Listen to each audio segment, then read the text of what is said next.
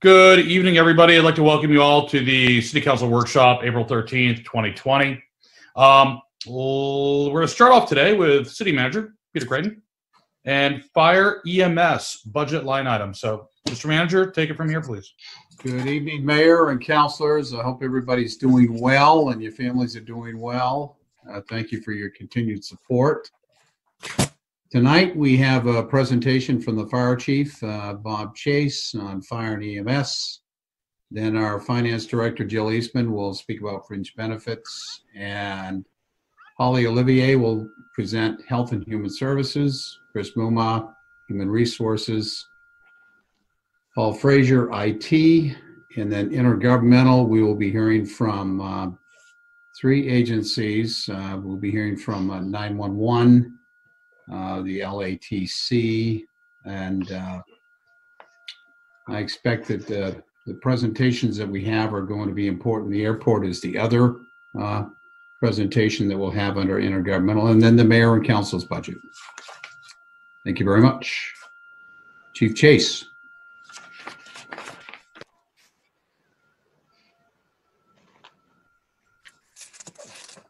Can you hear me? Yes, we can hear you. Very good. Mayor and Council, thank you. Some brief slides, as everyone else has done, and then we will certainly entertain some questions. And this is just intended to give you a summary overview of the budget changes for Fire and EMS.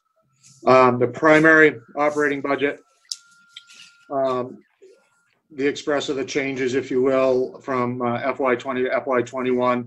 There's a total of 2.9% increase over the current operating budget.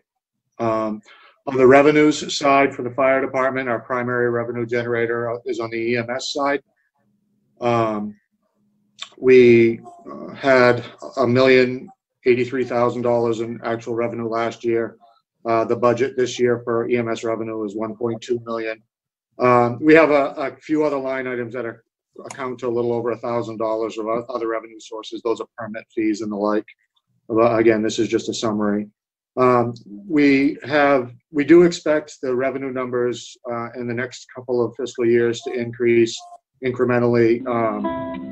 That's primarily driven in part by the fact that Maine Care has changed the rate at which they reimburse us for Maine Care EMS transports to more closely match the Medicare reimbursement rate, and therefore we do think that the revenue will go up in the coming fiscal years. With regard to the expense drivers, most of the budget, as with most departments, the primary driver is salaries, and I broke the salaries down into two major components: regular salaries, if you will, and then all of the overtimes grouped together. Our regular salaries line is up 6%. All of those overtime lines summed together is up 3.68% for a total payroll increase of 5.4. I need to add a little bit of context here to the 6% in salaries. That is a 6% increase over the current budgeted payroll. One thing is that from FY19 to FY20, we did not budget a payroll increase. And at that time, we were still in negotiations during the process. So we chose not to add any increase COLA to the FY20 budget. So therefore, 2% of the 6% you're seeing this year is really something that was negotiated but wasn't included in the current fiscal year's budget. Moving forward into this current year, the negotiated contract with the firefighters included a 2% cost of living adjustment.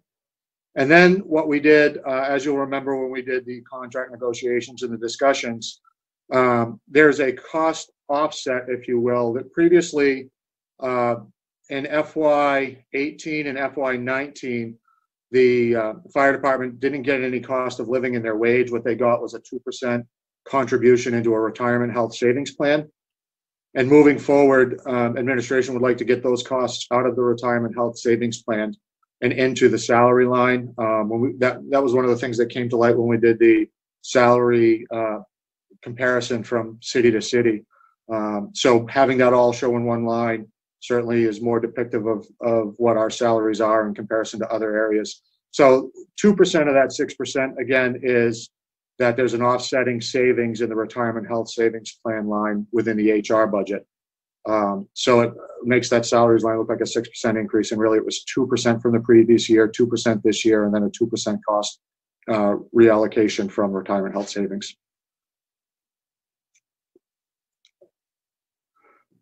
Other budget drivers I summarized in this chart, primarily anything that moved up or down $1,000 or more. I kind of summarized here. I can give you some brief highlights. Our professional service general line, and a lot of this was taken under heavy scrutiny, knowing that we wanted to try to maintain as minimal increase on the whole budget as we could, and that we had quite an increase showing on the payroll line.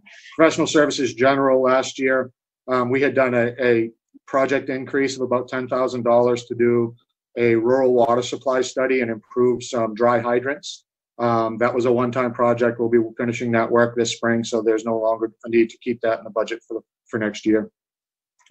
Other supplies include a few things, but the increase there is primarily driven by two factors. We foresee a slight increase in the cost of our EMS supplies, and also there's some heavy fear about the foams that are used in firefighting, and I anticipate having to buy a small supply to start to stock up on more environmentally friendly Class B firefighting foam. Motor vehicle supplies, electricity, and diesel are incrementally down, basically in many cases driven by some known needs, the diesel and electric based on consumption, and hopefully some better rates that we'll be getting. Vehicle repairs incrementally up slightly. All of those numbers are really still less than we're currently spending. We're trying to maintain downward pressure on that budget line while keeping things serviceable and on the road, but putting good policies in to try to drive down vehicle repair costs. Training and tuition is down $61,000. If you remember last year in the budget presentation, that was really heavily driven last year as a big increase, because it's very unlikely, but it happened last year that we had to put 5 new hires through paramedic school within the fiscal year. We don't foresee having to do that again. We do have some new hires coming on this year, so we did maintain a little bit of that line for that. But again, we were able to take, I believe, at least 3 training opportunities. We don't anticipate having to train 3 additional people to be paramedics this coming year. Other program costs for EMS are down slightly, though that's what we do to do additional service level trainings.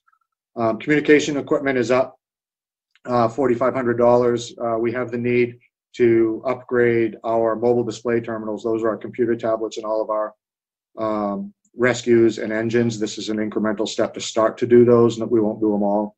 They're about $2,400 each. Excuse me, about $2,200 each. Again, what that's for is it gives us call information. We're actually finding it to be hugely important in the midst of the COVID crisis we're at, because we don't want always patient medical information broadcast over the radio, and so we're able to get some specific call information pushed to us on our mobile display terminals. And then the SCBA cylinder line was eliminated this year.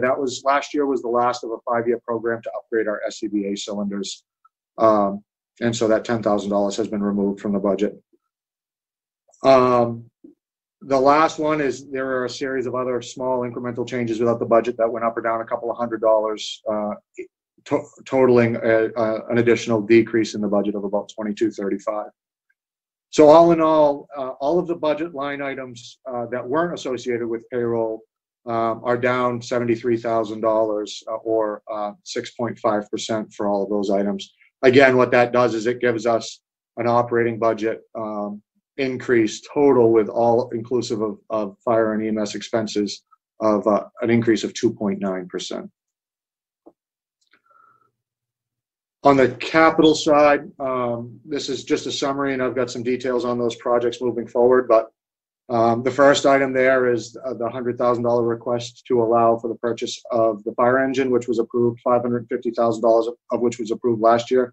Again, I'd like to thank you for your consideration on that and passing of that last week at your meeting. We're moving forward with the purchasing process on that, and that will be a great asset to the department. New requests this year include $50,000 for extrication equipment. That is It's, if you will, the jaws of life that we use for extricating people from vehicles and motor vehicle crashes, cutting them out of heavily damaged vehicles. We have a fire hose replacement. That's pretty self-explanatory. We do have slated an ambulance replacement. That money has been contributed regularly each year. About $100,000 a year from EMS revenue is set aside for future EMS capital expenditures, which is a great plan and helps buffer those capital needs. That ambulance replacement, as we saw on the tour, in 2018, we replaced 2 of our ambulances, and we have yet to replace the 3rd one that has been in service, that we were able to pick up quickly when we stood up EMS transport in 2014. And I can get into some detail about the changes there. We additionally, through EMS capital, are requesting a cardiac monitor, and other items not recommended by the manager were a fire prevention vehicle and forestry unit and trailer for the replacement of our Rescue 1. Just a quick slide. Again, thank you for appropriating the additional $100,000 for the engine to replace engine 3. That will be very impactful to the department. Extrication equipment, as you see there, we talked about, that's for removing people from vehicles. The equipment continues to need to be upgraded, and primarily driven by the new materials and high-strength steels that are being put into motor vehicles these days. And old equipment just wasn't designed to be efficient in being able to cut apart those vehicles and get into them as we need to. So we're more frequently running into problems with extended extrications and difficulty entering and cutting apart these composite and high-strength vehicle components. So this is the first step to start to upgrade those. The other benefit of this equipment is, as you know, with most things that you deal with in your home, battery life has become incredible. 10 years ago, your cordless drill battery didn't last very long. Well, now they have batteries that will run these tools. So we're no longer tethered to the hydraulic system on the truck, and it makes it much more functional for us to get down off of a road, for example, if a car goes into a tree, and still be able to have our equipment reach. So that's the vehicle extrication request. Fire hose replacement. This is $20,000. We have several thousand feet of hose that has just over the last few years failed in testing. And we're at the point now where we won't be able to fully load a new apparatus if we were to receive it. And B, we like to have enough hose in reserve so that after a structure fire or whatever the case might be, while hose is cleaned and dried and stored, we can get a truck back in service. So it's kind of a two-need. Much of that's needed to equip a new truck, and the other part would be to have enough spares to reload after a fire. As you see, this picture shows confined space rescue, trench rescue, high angle and rope rescue. It's an old piece. We have maintenance issues with it, and we certainly can foresee that there will be continued maintenance issues. So the alternative that I would propose would be to replace that ability to carry that equipment with a trailer, which is almost maintenance-free, if you will, and then a pickup to haul that. Certainly understand, again, this wasn't brought forward on the manager's recommended, and we understand those constraints. We will continue to navigate using Rescue 1 and bring this forward in another year.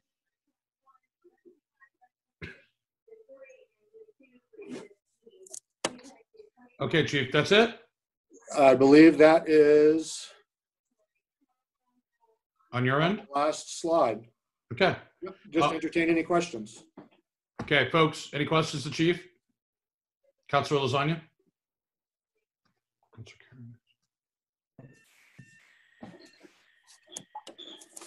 Okay. The question may be some kind of, well, Chief Chase, thank you so much. When you came in, you said you were going to take a really hard look at the budget, and you did, obviously, and I appreciate how it has been reduced.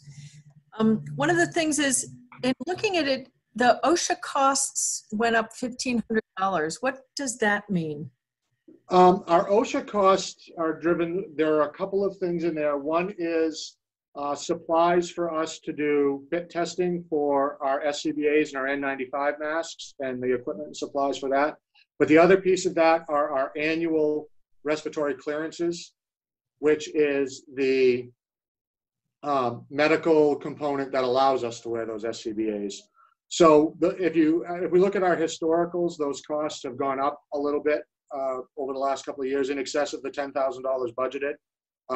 Part of that was driven by a conscious decision on our part. For example, we have a TB test that needs to be administered, and what previously used to happen is they would do a plant in our arm, and then we'd have to have staff come back 24 hours later to get that read, or I think it was actually 24 to 48 hours later to get that read. So for an incremental cost in this line item of about $10 per employee, we reduced an hour's overtime because we do a different test, a T-spot test, which is read automatically. So that's part of where that increase comes in. Okay, that's really helpful. Thank you. Dr. Carrier? Chief, I just had one quick question in regards to our reimbursement for the ambulance crews. We collected a little bit over $1 million this year, and you're anticipating more. Are we upside down? Do we still have money outstanding from this last year? Are you talking about revenue that we don't collect, our current collectibles? Right, yes. I'm not sure that I have the information on what our current accounts receivable to us are on the financial side. Jill might be able to help me get that, and I can provide it to you. Okay, thank you very much. Jill will be speaking in a few moments. She can talk about that, and the revenues that we have in there for this budget are realistic revenues, we think, but Jill can speak about that. Councilor McLeod? Thank you, Chief. I have a bunch of questions, but I'll go really quickly. Do you know roughly how much it costs to keep Rescue 1 on the road per year? I do. In the last 2 budget seasons, we've spent just between the current fiscal year and last fiscal year, just under $3,000 in repairs on it. Okay. So that's not including, is that a gas or diesel? That's a diesel. That's a diesel, okay. Yeah. That's not including a fuel cost. That was just right, that's just straight repair cost. Do we know how much a trailer would cost without a pickup truck? I know that wasn't a recommended CIP item, but $8,500. do we have anything that can tow a trailer as is? We do. It puts a strain on us to not have something that can tow that and be able to locate it, but that is a doable option. Okay. Do we look at getting a head gasket replaced on our fire service? We would spend about $1,500 to get the necessary repairs done that we have on that unit. Do we know how long that would give us? Guesstimate? I feel confident that doing the repairs that we need to on that, we would get at least another year or more out of that. Apparatus. And then the only last question I had, or 2 last questions. One, it shows that there's a gasoline ambulance. Is that the ambulance we're replacing? Yes.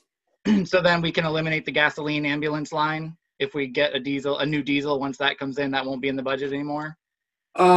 I'll have to look at how that's in the budget. We still have small vehicles, pickups, the Chief's vehicles, for example, that are still gas. So we will still have a gas line. Okay. But if it's specifically gas to the EMS budget, then yes, we would be able to eliminate the gas line for EMS. Okay. And the final question, are there any grants that fire departments can tap into at the municipal level? There are. Yep, there are. We apply for quite a series of grants. We've had great success with grants for our fire prevention division, specifically for education, both funded by Walmart and some other local businesses. We've gotten 2 grants in the last approximately 4 years from the community college system to do repairs to our live fire training facility in the back of the building that you saw. That was $70,000 about 4 years ago, and a current grant of about $24,000 that we're doing upgrades on now. And every year we apply for the AFG grants, Assistance of Firefighters grants. That's a very competitive process through FEMA, and we apply every year for those grants. And actually, we have a pending application in now with them. It's been a while since we received an AFG grant. Excellent. Thank you so much. Yeah. One thing that I'd like to mention as well with regard to the capital requests, and they aren't directly part of my presentation, but I watched your presentation in meetings from last week, and when we did the tours, I was able to speak with all of you about what I believe our facilities needs are. And I really see that we have, within this department, two facilities needs on a high level that come to mind. One is the challenge that we've often expressed that our Quint ladder truck is up to Center Street, and that holds minimal water, and it has to respond to a large part of that district that doesn't have fire hydrants, and that's operationally a challenge for us. So from a facility standpoint, we certainly are interested in trying to put future plans in place that would bring the ladder truck into the hydrant district and allow us to put an engine up to Center Street. And the other part to that is we certainly have some issues with the South Main Street station in New Auburn with regard to size and functionality. And I bring all of that up just to talk a little bit about your last week's meeting. And I don't know what form it takes, but I certainly think that a study of all of the public safety facility needs would be advantageous to us for future planning and how we're going to address our needs. Certainly, I expressed our needs. I know PD has theirs, and I think that a good comprehensive study can try to help us navigate what the best way is to start to get some progress toward our needs and also understand their needs. And perhaps that takes the shape of a joint facility. Perhaps it doesn't, but I don't think we know that until, we do some kind of comprehensive public safety facility needs assessment. And I think therefore I'd like to at least put my support in for having a study done of all of our public safety facility needs. Very good. Is there any other questions from the council? No.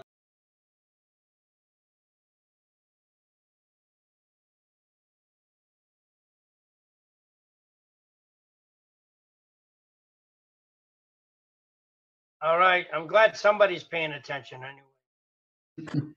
All right, Chief, I have a few for you, and don't get mad at me and throw any baseballs, okay? You go for it. Let's hear them.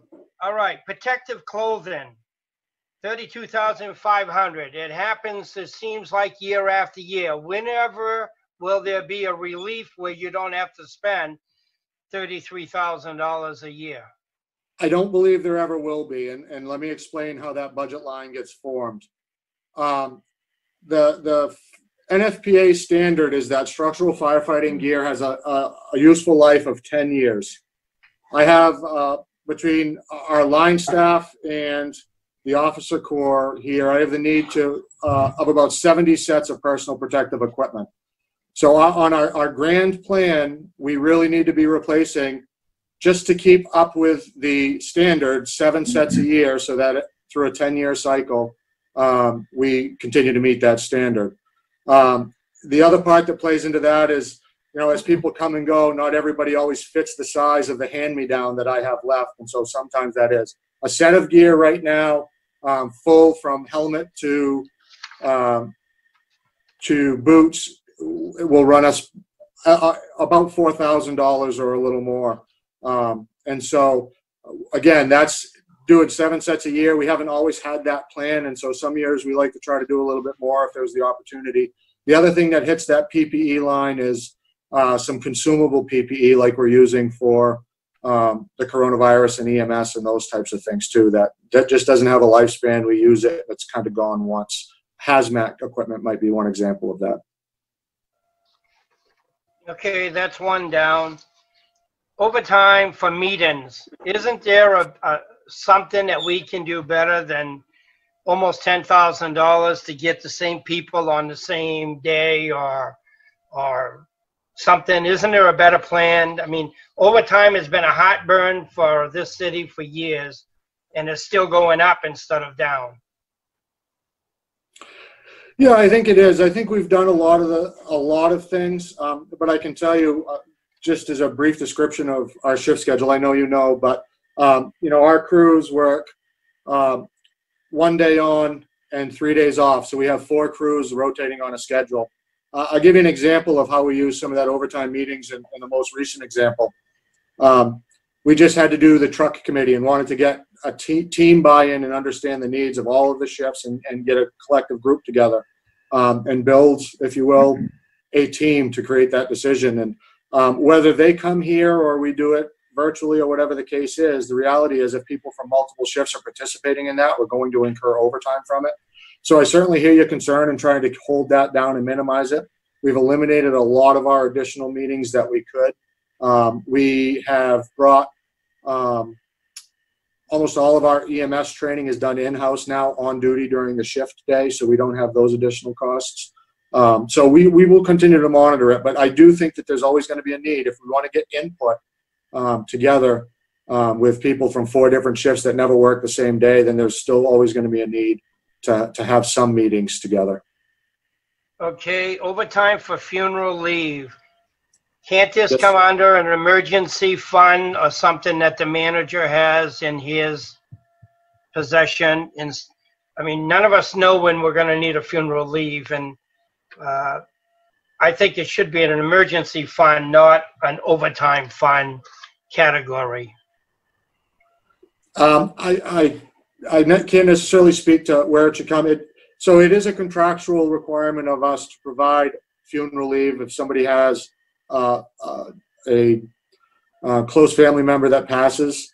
And so with that regard, it is a cost incurred by this department.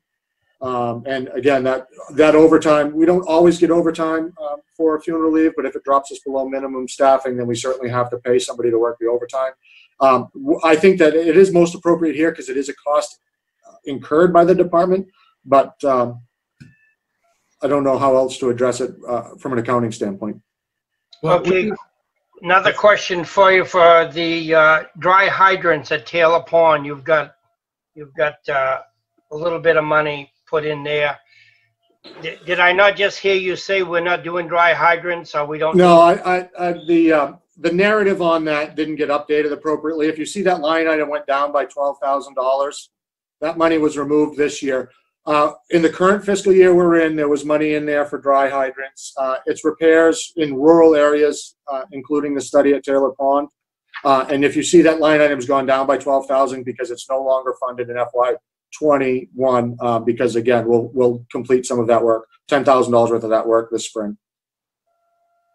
But Okay. I apologize. I don't think that narrative got updated. All right. Small tools. We're going up in small tools, and again, it's year after year after year that this number never goes down. It always goes up. How can that continue at this pace?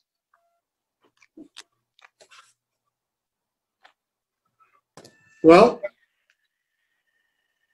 $17,000, and you've got it listed under small tools. yeah, I'm going to open up the detail here to see exactly what I had for the itemized potential purchases for that. Councilor McLeod, do you want to say something now, or is it a separate question after Councilor Walker? I can wait till he's done. Very good. Councilor Walker, while we wait for Chief here, Mr. Manager, I see where Councilor Walker's point is. Every year we fund overtime for funerals or miscellaneous expenses. I'd like to know what the actuals are, and is there a different way to account for that, i.e. a drawdown account versus funding at a flat rate annually? Because that money unused just goes, it's a contribution to the fund balance. So just want to see if there's a different way to look at that possibly, and what the actuals are. Well, we can look at that, but each department has people that have to go for a funeral leave Sure. at different times, and that's how we account for it. That's how most of the municipalities, if not all of that, but we will look at it. Yeah, I just want to see what the actual run rates are, because there might be a point there. I mean, if it's actually running at $1,500 a year, actual run rate, then maybe we need not to put $5,000 in there. Just saying. Okay, Councilor Walker, I'm sorry. Continue. Or Chief. All right. Yeah, Chief. I can give you an idea of what we had in mind for the small tools, Councilor Walker. We have approximately $1,000 in needs for miscellaneous rope rescue equipment. We have 2 thermal imaging cameras that allows us to see heat signatures and bodies and victims in smoke. And one of the drivers this year is 2 additional air monitors to be able to monitor for combustible gases, so that we can be sure we put one of those in the hands of each of our crew. And then other items are kind of items that continue each year. We have a portable vent saw, some scene lighting, and some personal flotation devices. Again, those PFDs, we have some on Rescue One, but that would be to try to get a minimum complement on all of our apparatus. There are some discretionary items in there, but that's what we intend to try to do with those. So small tools is really miscellaneous, perishable items, if you would, replaceable items that you need on the course of doing. They may not always be, I don't know if I'd use the term perishable, but they would be small firefighting type of tools in the couple $1,000 range that don't qualify for a capital expenditure. And some of it actually is small tools, hammers, screwdrivers, and the like for us to be able to maintain equipment as well. But it's those small items that on an individual basis might cost you $40 or $50 or a couple $100, but aren't capital items. Very good. Okay. Thank you. Councilor Okay, okay, Chief. This is where I have a real heartburn. If you go to the description you have on the paper, it doesn't come close to what you told me that you're using the money for. And I understand you need the money, and I don't mind saying yes to a budget that tells me what you're really looking for. This account funds small tools primarily used for vehicles and building maintenance. I just don't think it fits that 17,700, and that's just my thoughts. You can think about that, and I would. No, I appreciate that. I can give you, no, I appreciate the comment. I can give you a little bit of an idea about my budget formation process. And we really try to understand and plan our expenditures and not necessarily carry a line that we don't have a plan for. But I certainly understand, you know, those generic narratives don't necessarily get into the level of detail on piece by piece of how we might use those items. I understand that. Okay. My next one is twofold. One is repair to buildings, one's repair to vehicles. We walked around, all of us councilors walked around with you through your buildings, and you had a lot of things that needed to be done. Yet this budget comes in at 30,000. Last year you had 80. Then you look at repairs to vehicles. I don't know what you spent this year, but 45,000 is what we budgeted last year. And this year, we've got it down as 80,000. Councilor, those numbers just don't sound quite right to me. I had last year building repairs as 30 with a $30,000 request again this year. And I had vehicle repairs, last year's request is 80 and this year's request is 80 as well. Okay, well, at 30. If you have a chance, would you have someone look at it? And if it's not right or if something's different, Let me just check a different source here if I could, yeah? just let me know. I think you need that amount of money that you've requested for repair to buildings. I don't know if you need that amount of money that it says in there for repair to vehicles. It looks like the summary was flipped, but if you look at the detail, it's the actual. So we'll just need to make that change on your summary sheet. Yeah, I see that. What are you going to change on the sheet? If you look down at your detail sheet, where it says estimated detail of those line items, Yeah. they are accurate at 30 and 80,000. One for 30 for buildings and one for vehicles, 80 for vehicles. Just on the top header is where it was flipped. That means your summary sheet is wrong as well. We'll make that correction. So last year, 80,000 isn't right or is right for buildings? No, It's not right. Go ahead, Bob. It's not right. Last year, the request was $30,000 for buildings, as is it this year. And I apologize because the ones I'm looking at, my prints today show it that way.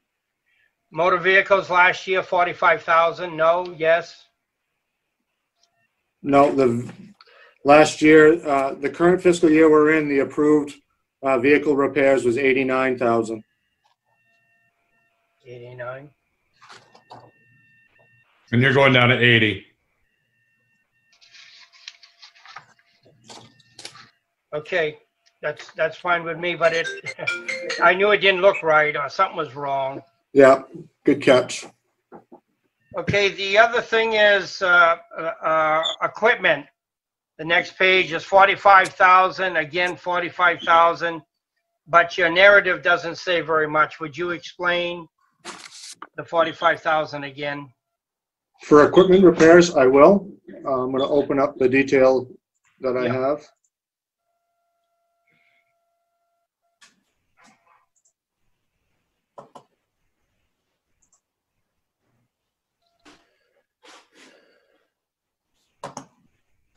So the equipment repairs line item is repairs. It's annual service contracts and repairs on things like our extrication tools. But additionally, all of our air packs and SCBAs, they require an annual flow test and periodic pressure tests of the cylinders. Those items would come out of that repair. Air monitors require routine calibration and the purchase of supplies to calibrate them and test gases and those types of things. So those expenses, the primary driver for that would be SCBA flow test. That's a big ticket item. That's something that needs to be done for all of our air packs. And then all of those miscellaneous other equipment repairs, such as our extrication tool service and those types of things come under that line. Okay, could I just ask that you update that because of the way it reads, I can't see what you're trying to tell me, and I think. Yeah, I'm happy to provide as much detail on our planned expenditures as you'd like. Yeah. Well, I just think it doesn't say anywhere near enough to make me feel good about spending $45,000. Yes, sir. I got a couple more for you. Other supplies. This is in the EMS. You're talking $57,000 this year. If I'm correct, it was $55,500. And all it says is medical supplies and oxygen for care.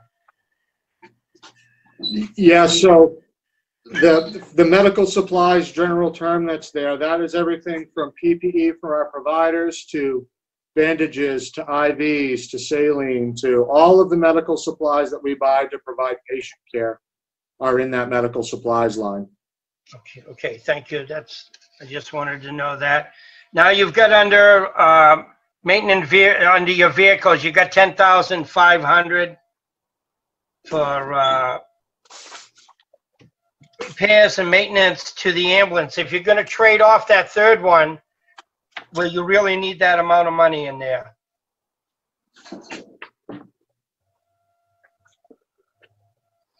You got $10,500.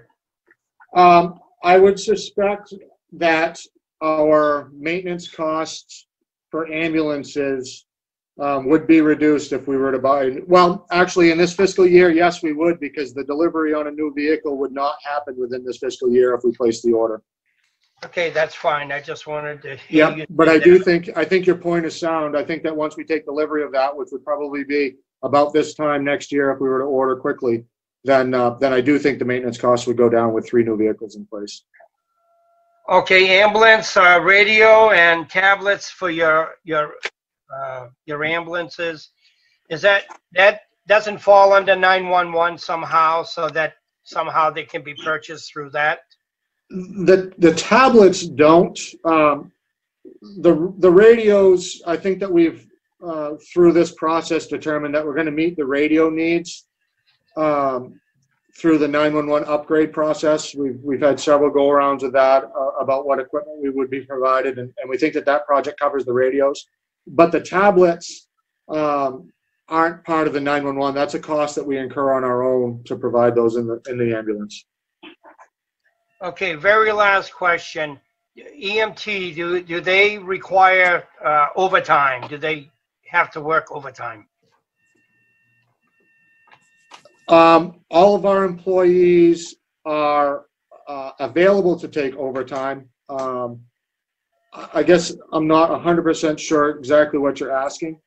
Okay, overtime, is it all paid out of fire department, or is there overtime for the EM? No, okay, I understand the nature of the question. So there's one payroll line in EMS that is a payroll line, and what that was, if you will, probably in fiscal year 17 or 18, just before I came, the council authorized the chief to hire 4 additional individuals to help drive down the overtime cost, and we've had success at that. And those 4 individuals were coded to be charged to EMS, if you will, and that's just their base salary, Councilor Walker. So in other forms or functions, if they're working overtime, it hits other overtime lines. Okay. Based on what and our overtime is categorized based on what caused the overtime. So sick time, for example, or a funeral, or a meeting. And you're right, all of those overtimes, regardless of the employee that works, are charged to those overtime lines, not to that EMS line. That's just their base salaries. Thank you, Chief. You're welcome. Is there anybody else? Councilor Walker, did you have any more questions? No, I'm done, sir. Thank you. You're very welcome. Anybody else? Any other councilor with a question for Chief? I'm going to go with Councilor McLeod, then Councilor Lasagna. Thank you. Okay, is there a reason why we don't spread our scuba tanks and our equipment further and make them, I know they have to be replaced over a certain time period. Is there a reason why we don't allocate every year, knowing that those replacements are coming? Well, our SCBA's, we kind of just did that. We just finished a 5-year cycle of buying SCBA cylinders to try to stagger that increment. But what you typically find,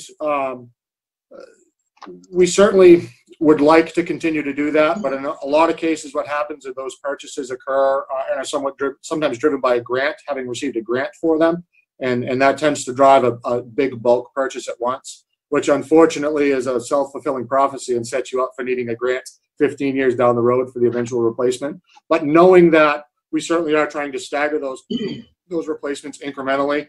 And that's why we did the SCBA bottle purchase in a 5-year plan that just concluded this current fiscal year. Okay, thank you. And to piggyback kind of off what Councilor Walker was saying, is there items that we could bring and do in-house, like diesel mechanics or fire apparatus fixing, stuff we can do in-house, as well as the flow testing for the bottles and stuff that we could bring home rather than source out? Sure, there is some stuff that we bring home, and we continue to explore that. The flow tests there are not, but I can tell you what we have done. We've built an SCBA repair team that got a field service certification. So a lot of our SCBA repairs are done in-house, and we don't have to use and send those out to vendors. There's a limited scope of that, and then, of course, it's a life-saving device, so we want to be sure that as we get to the higher-end repairs that they're done. But we do a lot of that in-house. With regard to our maintenance, one of the ways we're trying to hold down our maintenance cost is we're trying to put a lot of our smaller apparatus vehicles, and much of that work is being done at Public Works now, which is a big in-house savings. We still continue to work pretty aggressively on trying to hold down our apparatus maintenance costs.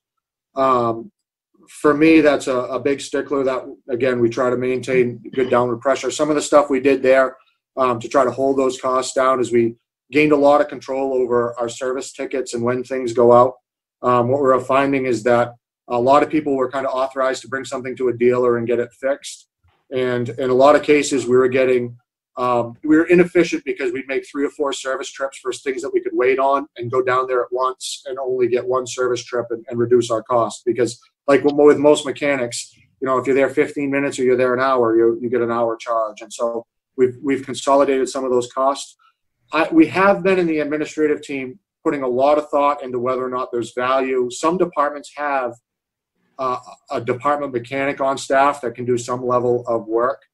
And right now, just if you look at our total repair cost, which includes a lot of parts, there's not an ROI on that to do that alone on our own right now.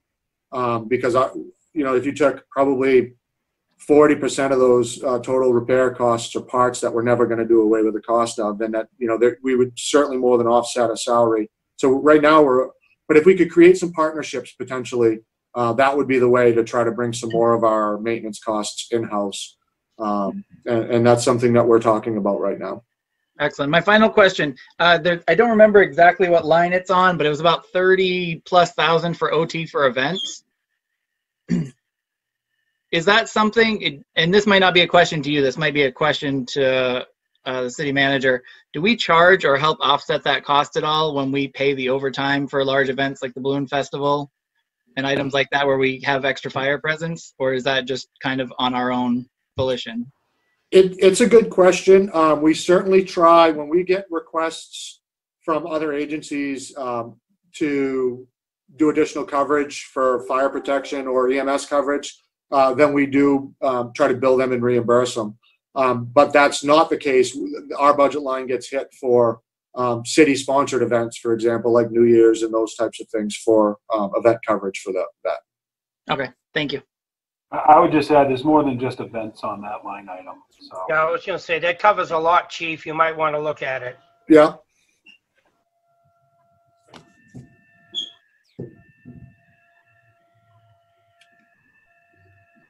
Councilor Lasagna? Thank you. Chief, I'm looking at the detail on the professional fees, and it's for $84,000, and you've got a list: license upgrades for EMTs, outside instructors, medical billing fees, and medical director. Is there just an estimated breakdown for each of those, and what's the medical director? Sure. The single largest, I can give you the breakdown specifically. The single largest dollar figure for that is going to be our medical billing fees. For the $1 million or so plus of revenue we got, our medical billing company charges us 3%. So that's in excess of $30,000 right there for our medical billing. Our medical director is a ER physician that is a contract employee with the Auburn Fire Department. And he provides medical direction service to our EMS service. So he helps us with quality assurance reviews through this current pandemic situation. He's helping us with policy guidance on how to keep people safe and then how to implement the new protocol changes that come out, for example. And I'm sorry? MD, he's a consulting MD, is that, or something like that? Yeah, exactly. He's an emergency room doctor with CMMC. Yeah. And again, he's our medical consultation. Every EMS service is required to have a medical director. The state provides one for municipalities that don't, but that person has to cover the whole state. And so we get direct contact. He's very accessible and available to us to provide that. What does that cost? $8,500 a year.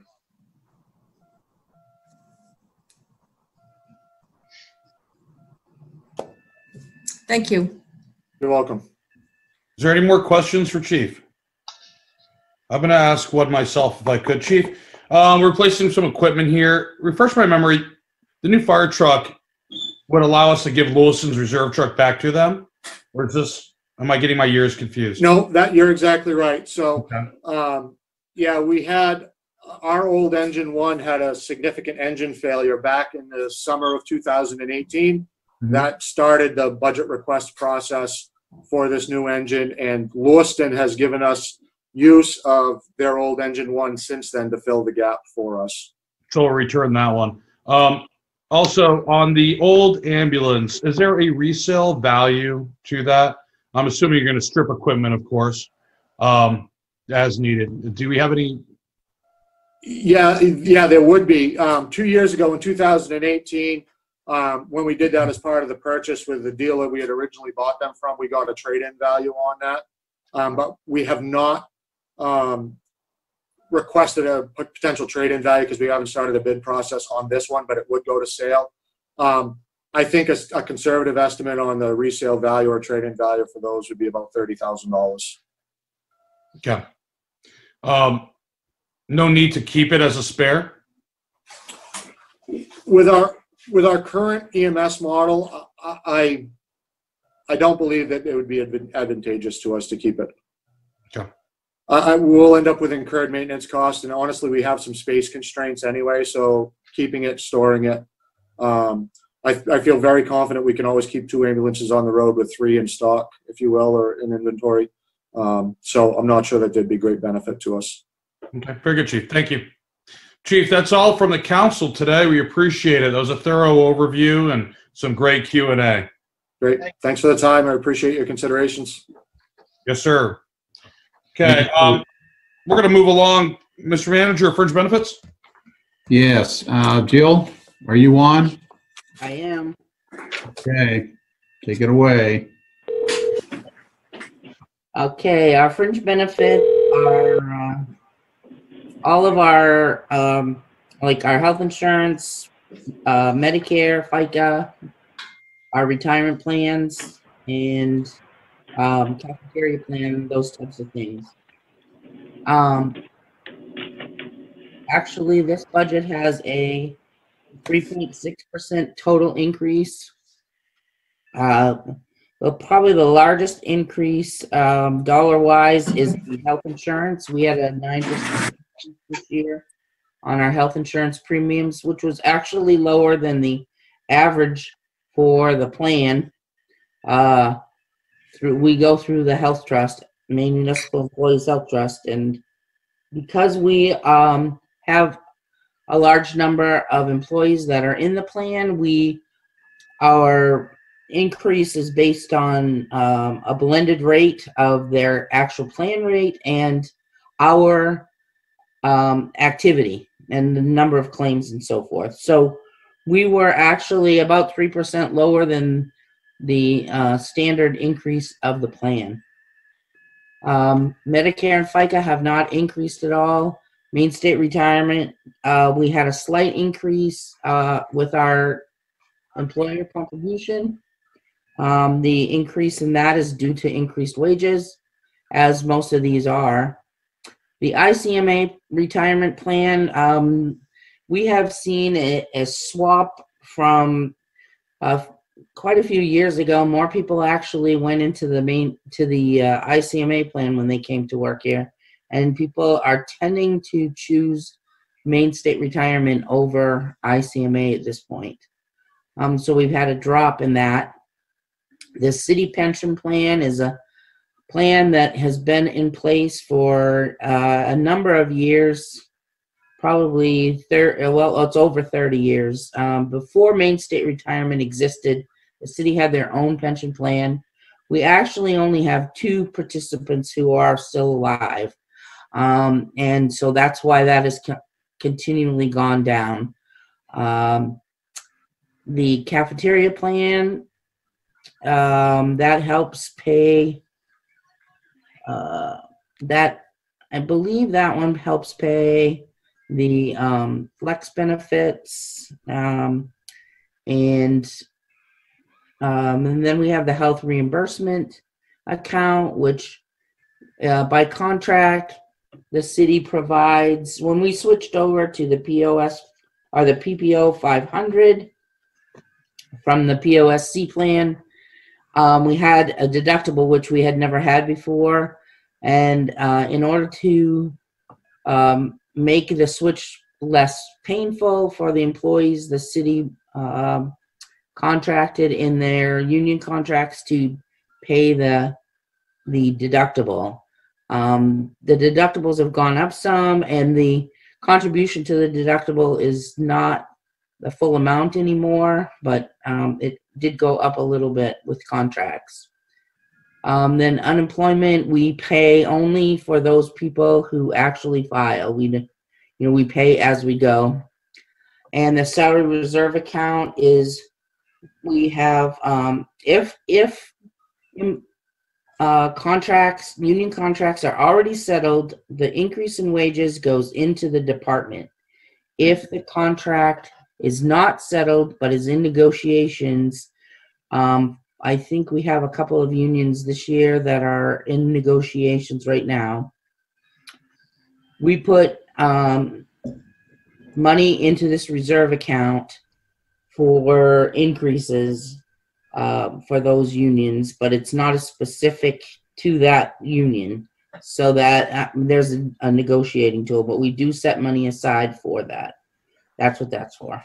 I'm sorry, Jill. Quick clarification on that.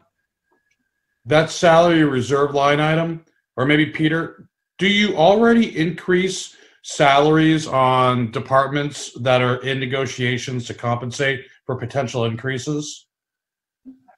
No, if they're in negotiations, the money's in this account. If they have a settled contract, for example, MSEA signed their contract last year, I believe.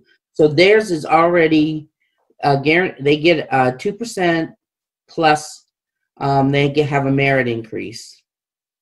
But it's a 2% cost of living increase, and then upon completion of their evaluation, they are eligible for up to 2% merit increase. That was part of the contract.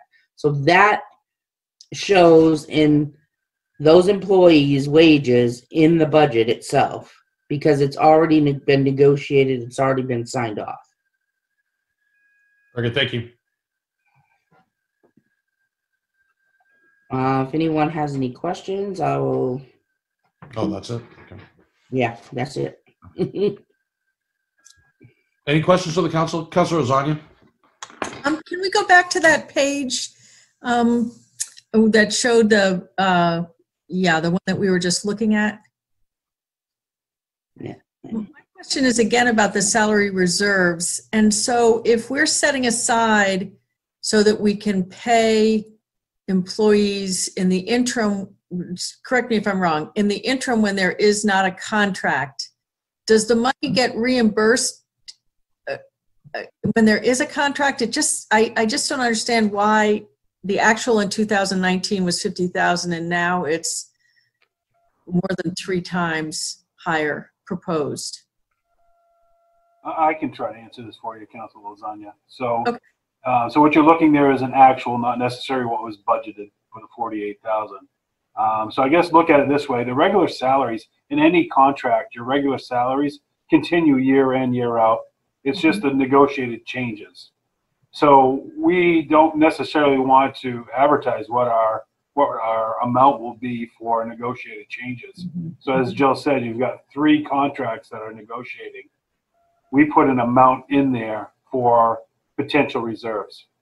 If a department happens to go over in their line item, because say we negotiated that in afterwards, and it's towards the end of the year, Jill sees where that's going over, and it's as a result of an increase in cost of living or a step increase that happened in negotiations, she will transfer that amount over to that line item within the department. So they're not experiencing that overage because it was allocated here. Oh, okay, that's what I thought. Do we imagine that we're going to need this much of a reserve in the coming contract negotiations? Well, you've got 3 units, and they're your largest units. So so it could be all of that, but it depends on what's negotiated, and it will only be what's negotiated for, like Jill said, for FY21. Any future, if it's a multi-year contract, that just goes in FY22 and it'll just be budgeted in. Like what Chief Chase was just talking about, there was no money allocated for that FY20 for that cost of living. So that's why it had the 2% plus the 2% for the upcoming year that we now know of. And then it was the 2% transfer from the retirement health savings for a total of a 6% increase in that line item. Thank you. That's Right, really what you just- helpful. That's 145,000 is not here anymore. It actually is under the fire department budget. Right. The Yeah, other that- thing in that that salary makes sense. reserve account, is that we did the salary survey. Compensation And- study. This is for the supervisors at Public Works, right, to bring them up to what the salary survey talked about, where they belong. Well, I think it's the equipment operators, Jill. Oh, okay, whichever ones it is, it's Yeah. somebody, Yeah, no, that's fine. Public Works. Equipment operator. That's really helpful. Thank you. Okay, is there any other questions on fringe benefits? Councilor McLeod? Thank you. All right, Joe, 3 quick questions.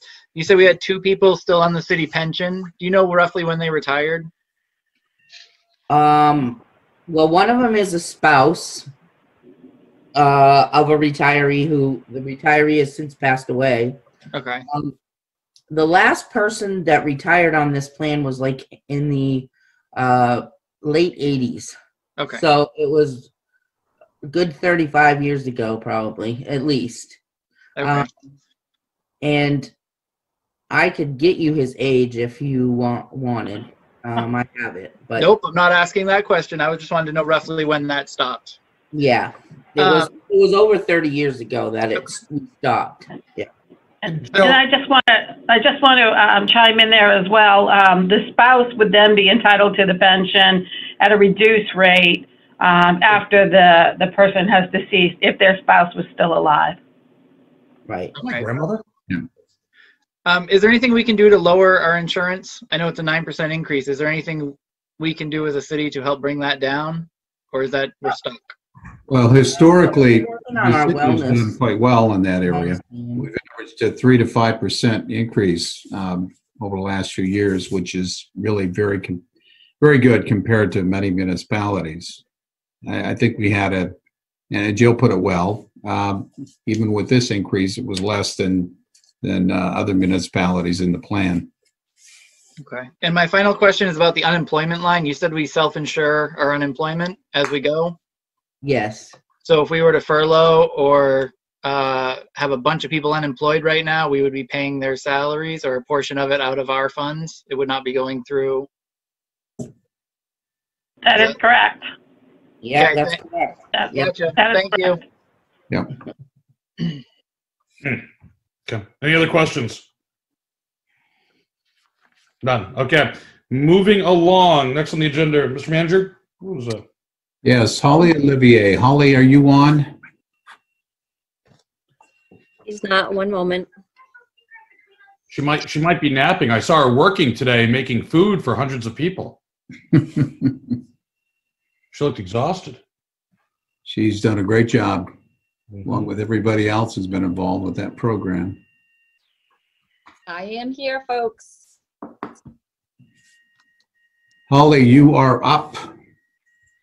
Okay. Good evening, folks. I'm Holly Olivier, the manager of the Health and Social Services Department. I'm here today with my FY21 budget for your consideration. And for the upcoming fiscal year, I'm actually seeking a decrease of just over 10% in my assistance budget. And part of those decreases are for $2,000 for electricity, $2,000 for medical, which is primarily prescriptions, decrease of $10,000 in rental assistance, and a very small increase in cremations and burials. And those are the only line items that I'm seeking to be increased for this FY coming up. And this will be a basic overview for why I'm seeking these changes. So for housing, this continues to be a challenge for us. The individuals who may qualify for help with my office, they're still unable to find the vacant apartments here in the city within the general assistance guidelines. As I've mentioned before, my rental maximums are very low, and it's been difficult for individuals to locate available apartments that meet that criteria. For electricity, we're seeking a decrease here as there's actually been additional funds made available through the LIHEAP program. And LIHEAP stands for the Low Income Heating Energy Assistance Program. And that's through the Community Concepts Office. People apply in Lewiston. You can apply over the phone, online. And that assists with electricity bills and heating costs. And as of March 4th of this year, approximately $4.57 million was appropriated to the state of Maine for the upcoming season. So that's a good amount. For the medical, which is prescriptions, this decrease is being sought because we have had more individuals applying for the Maine RX card. And that's another program that's recently been made available that's easy to apply. You can go right online to mainrxcard.com, or they have a 1-800 number. And that card is accepted virtually everywhere, pharmacies all around. So that's helped to offset a lot of my prescription fees. And obviously, another decrease is due to the fact of the lack of influx of the new Mainers. And that ties back into the lack of housing. The folks come in and see me, they want to live in Auburn, they just simply can't find a vacancy here in town, and they're being forced to look in other municipalities for housing. And the minimal increase in the cremations and burials category is due to the fact that the state has increased the maximum for a cremation from $7.85 per person to $10.25 per person. Normally, we only see 3 or 4 of these a year, folks that need assistance. So I kind of did the math and figured it for 5 individuals for the upcoming fiscal year. So overall, this budget for assistance equates to a decrease of approximately $13,585 for FY21. There is a 1.95% increase in salaries, which equates to about $1,500 for the upcoming fiscal year. And I believe I have reminded you folks before that any benefits that are expended by my office, we do get reimbursed by the state at a rate of 70%. And I do submit those reports monthly for reimbursement. So we see that come back as a reimbursement line once a month to finance. So I'd be happy to answer any questions on that.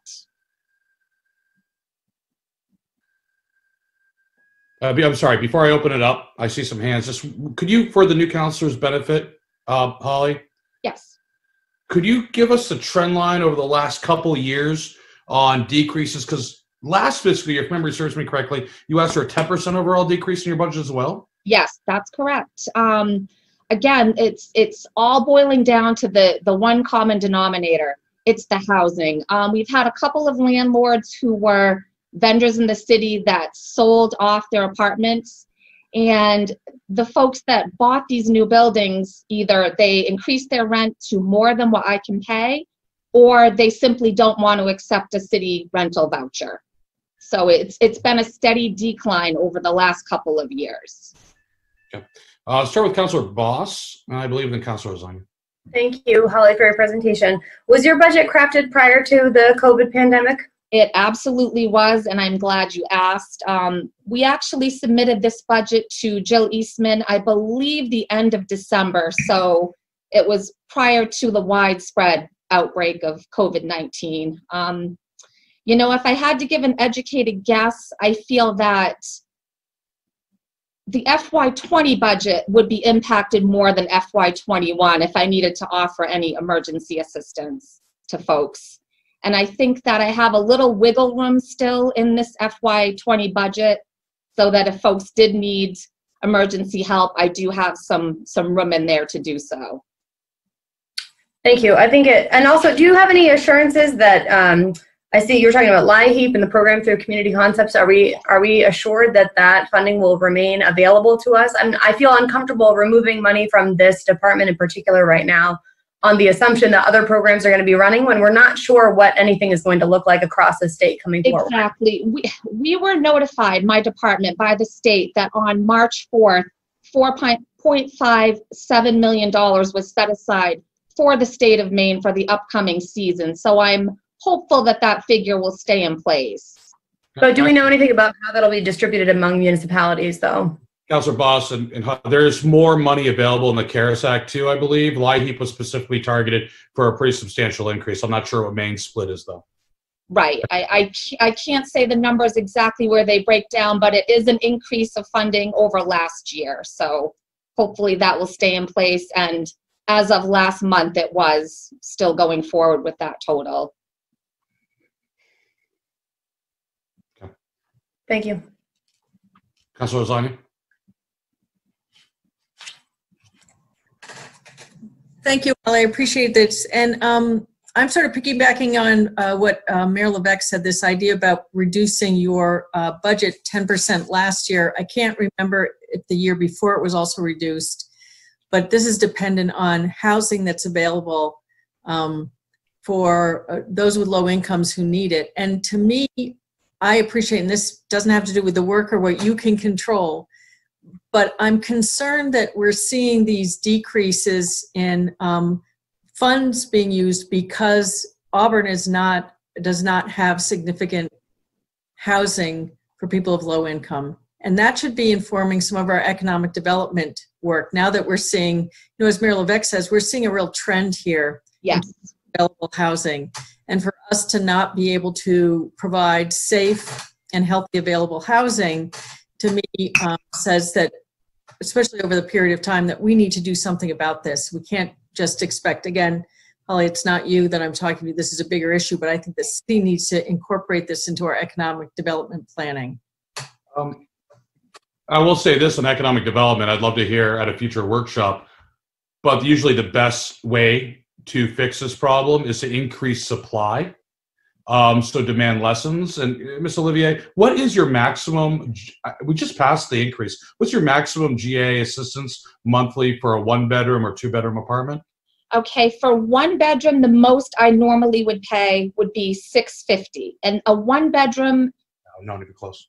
Just to clarify this, a 1-bedroom is not for a single individual. For a single individual, we can only pay for a room rental or a studio apartment. That is between $500 and $550, depending on if electricity is included. For a 1-bedroom, which is for 2 individuals, we typically pay $600 to $650. Yeah. So it is not, it's very low. And a lot of landlords do not want to accept city vouchers. And again, most apartments do charge increases of that amount. So. And are those amounts are set by whom? The state. It's based on the fair market value of the property in the area. So the whole Androscoggin County area, that is our maximum amount. If you were to look at Cumberland or York or any other counties, those overall maximums would be a lot higher than Androscoggin. And I bet if you look at some of the outlying towns in Androscoggin County, Livermore Falls, Mechanic Falls, those rentals are substantially lower than Auburn's. Exactly. And I think they take the average of all that, and that's what we get for the whole county is what the average is of all the surrounding towns. So this could be addressed in 2 ways. Either the state raises the maximum, or we work to provide healthy low-income housing that meets that amount of rent available. Exactly.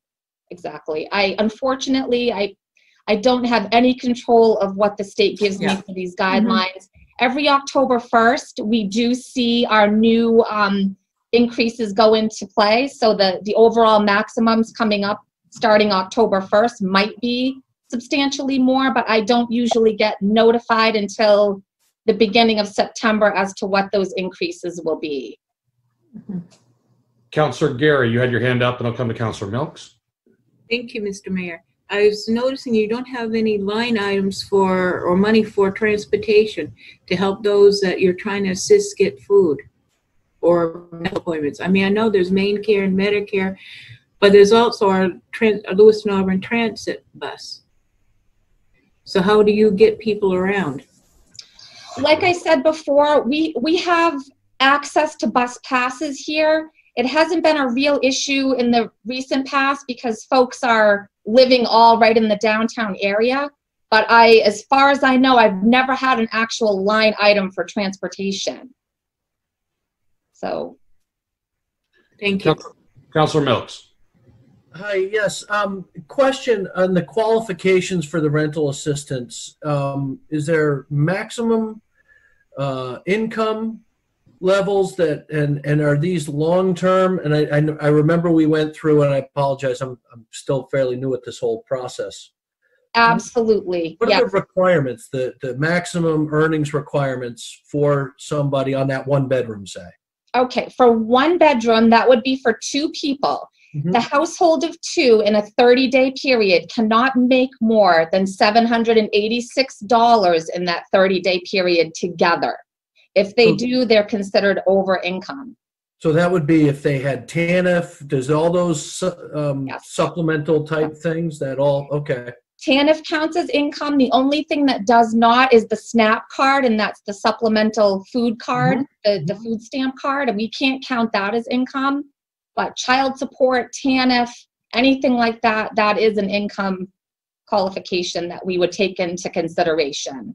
Gotcha. So somebody that wanted to live in a $750 apartment, you're giving them $650. They can't supplement it for $100 or $150.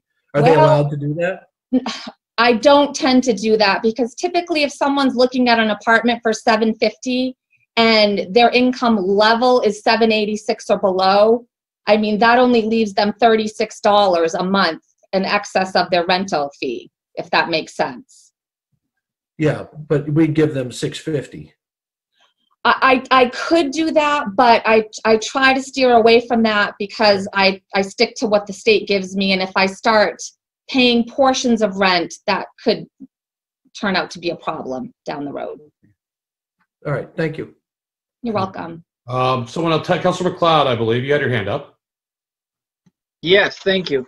Do you know roughly, you said you can't find apartments, do you know roughly how many families or so this past year you weren't able to help apartment-wise? I don't have an exact number, but I would say dozens. There's some weeks where I have 2 or 3 families come in a day looking for help, and then there's a week or two will go by and I don't see any new folks. So it's, I would guess between 40 and 50 this past fiscal year, if not a little bit more. But I think unfortunately the word's gotten out that Auburn's very limited in housing at this point in time. Okay. Yeah. Olivia, can I follow up on that? Have you ever done any follow-up with those 40 or 50 families or individuals, units, if you would, to find out how they ended up after they left your office, let's say 30, 60, 90 days afterwards? I have not, but that certainly would be something I could look into in the future to keep, you know, kind of a record of what happens after they leave Auburn, for sure. I think that could help influence some of our decision-making going forward. Some of these people, I'm sure, got jobs and are working and fine, you know, but it might just be good. Some of them aren't, some of them might be living in another town, but it'll be interesting, I think, to look at that and maybe trend it out a little bit, at least one step more. Yeah, that's a good idea. Okay. Is there any other questions? If not, Councilor Zania? Just, I wonder if this is the kind of thinking that could be a part of our economic development discussions. I know. Usually subsidized housing does not fall under economic development, though. Then where would it? It's under low-income housing, but it's not economic development. Well, somewhere we need to have a discussion about how do we address the issue that Ms. Olivier is talking about. Okay, very good then. Any other questions? None? Thank you very much. Thank you. Thank you. Thank you, Holly. Next is Chris Muma, our Human Resources Director. Chris, are you on the line? I am. I apologize for not having a camera. I intended on being here from home and decided with the power outages to come back to my office, which doesn't have a camera. So good evening, Mr. Mayor and Council. My name is Chris Muma, representing the Human Resources Department. This year, I have small but some budget drivers, a 2% salary increase that pretty much mirrors the COLAs of the bargaining unit.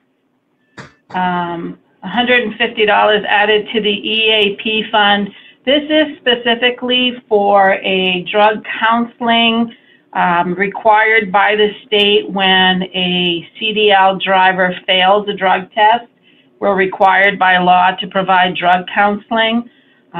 This increase was just a standard costs have gone up increase. We rarely have to tap into this fund. If you look at past years, we just have never really tapped into it. We have $570 added to the drug testing and physicals account. This is more on the pre-employment physicals. We've had numerous people who have been hired and then 2 or 3 months later take other positions with either other municipalities or the private sector. So our hiring processes have increased, but people aren't necessarily staying. They're moving on to better opportunities. So I have increased that account if the trend remains the same as it has in the past 2 years. There's $150 to the office supplies, and that just really is because our chairs and some of our furniture is just getting old. So again, not a huge increase there. And then lastly, there's a $300 increase to the travel and seminars account. Sherry Buck is a super user for Munis through Tyler Technologies, and the city of Auburn, because of our expertise in Munis, has been able to acquire free conferences for our employees, but we have to pay for the travel and the air in the hotel.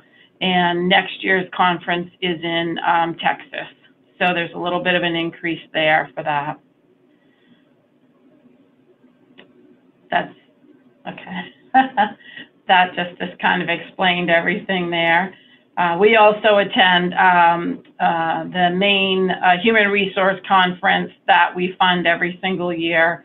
And then both Sherry and myself are looking for more certification through SHRM and the IPMA HR site for International Public Managers Association. So,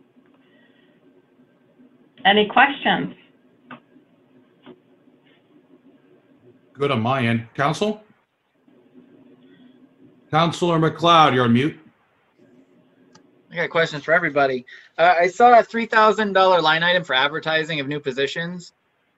It was discussed last time if we were to possibly have an advertising budget. Would that line item go away if we were to have more of a communications person and an ad budget to do all that together? Peter, that's it for you. Sorry, that might be the manager's question. My mistake. Yeah. No, that's fine. I mean, that's something that we could look at doing. The money that is there is for obviously advertisement. What we're looking at more with the rearrangement or the restructuring with Community Outreach Division in City Manager's Office is the marketing of the city and how to improve internal as well as external communications as opposed to advertising, but we certainly could look at that as well. It's not, I will say this again, HR advertising is definitely, I think I'll echo what the manager said, advertising for positions. It's specific, focused, Indeed.com, so on and so forth. However, HR and municipalities try to find people. So I wouldn't put it under the brand category. I'd probably just leave that with HR, just in my opinion. But it's something we got to be thinking about it across the board. I saw that line item with fire as well, and I'm not sure how they advertise or for what need. So, but again, something worth a deep dive. Any other questions for Human Resources? None? Okay, that's quick and easy. Any complaints on the mayor? None whatsoever. All good things. Let the minutes reflect that. Thank you very much. Oh, wait, Councilor Milks has something. Councilor Milks? No? No, sorry. I thought you were saying complaints on the mayor. Oh, very, very good. Very good. Fair enough. No Councilor Milks is complaining against the mayor. Thanks, Christine. Appreciate it. Thank you. Thank you, Chris. Next, we have Paul Frazier, our IT director.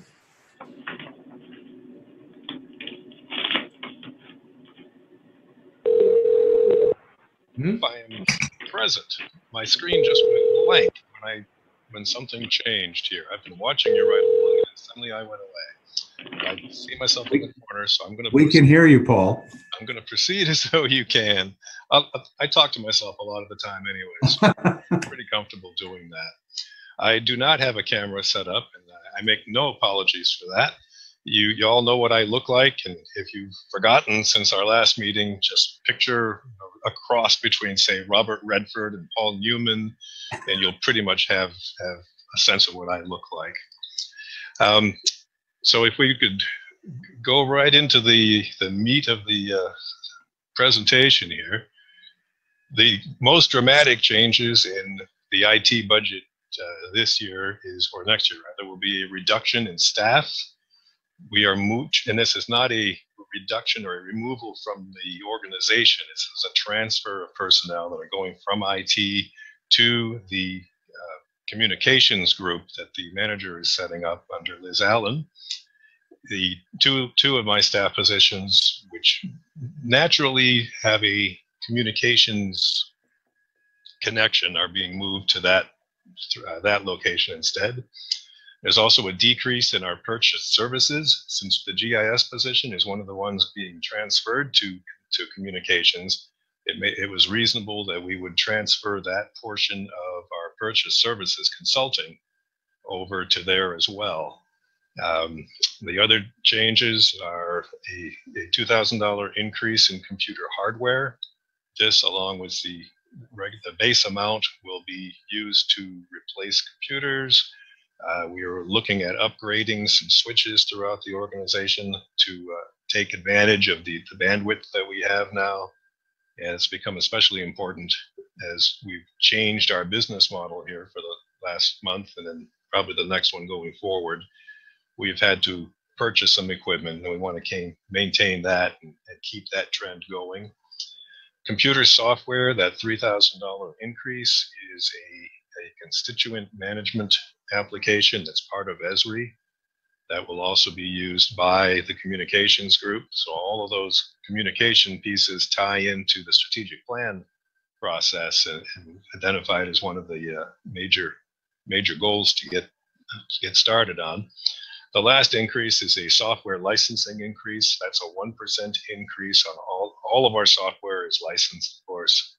And most of the contracts for those have a provision in it for the occasional increase. The vendors typically are pretty careful not to push it too far, because they know if we get too stressed, we'll just switch to another application. But that's a 1% increase in that. In aggregate, this is a 14% decrease in the IT budget. And I'm very happy to answer any questions that might come up. Okay, I'm gonna get my screen. Is there anybody that has any questions for IT? I'm glad to see the budget's going down. Eventually, we will not need IT anymore.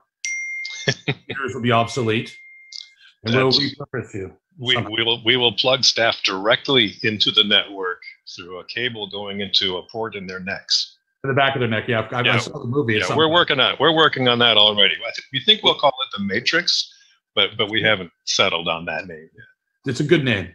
Is there any questions for Paul and his Department of Institutional Terminology? Councilor McLeod. Just one question. It's a huge line item for our software. Do we regularly check for other softwares that might be cheaper? I know it goes up 1%, you said roughly, or incremental, but over time that could be a lot compared to a newer software or a different type of software. Do we look into that regularly just to see what's out there? We do. Every piece of software, especially the major ones, we regularly monitor just to make sure that they're still what they need. Not so much is there a cheaper version of it, but is it something that we still use and it's still the best fit for our needs. Our needs are changing constantly. So a lot of that, there may be pieces of software that we used in the past that are no longer relevant, and those would have obviously get changed. I'm not anticipating any major changes in 21, but we're always looking for making those changes and ready to switch if that becomes the reasonable choice. Are those line items for licensing for just the city, or the entire city, including all of our departments? Yes. Is school department separate? School department is separate. Okay, perfect. Thank you. Very good. Paul, major software driver is Microsoft Office? No, actually, that one's not the major one. The biggest piece is the Tyler Technologies, our financial package, our business licensing, permitting, all of that are through Tyler. Munis is our primary application, and a good chunk of that licensing is the Tyler licensing. We pay $55,000 a year for the Office 365, and that's for 280 seats. So that's ours and the comm center as well. Okay. Actually pretty decent. Okay, very good. Thank you. Is there any more questions for IT? None? I think we're all set. Very good. Have a great evening and stay safe. Thank you, Paul. You too. Peter, it's Yes, 7 ma'am. o'clock now. I'm tempted to give the council a $5.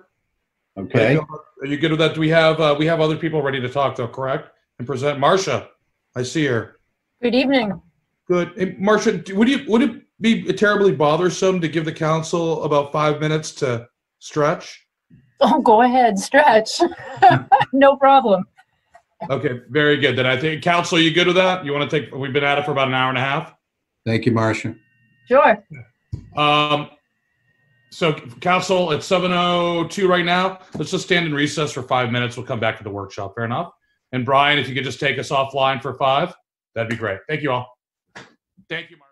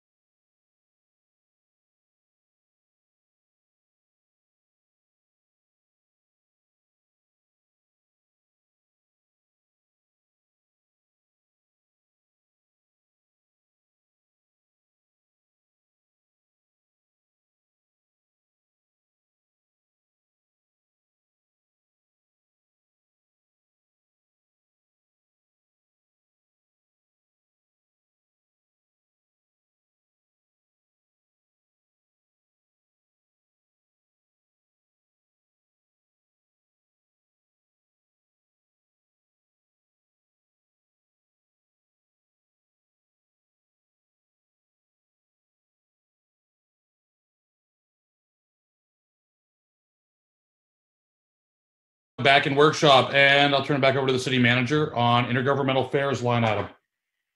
Thank you very much, Mayor, councilors. I'm pleased to be able to introduce Marcia Bennett. Marcia is the LATC coordinator. Did I get your title right, Marcia? You wear a lot of hats there. Yeah, that's a good title. All right.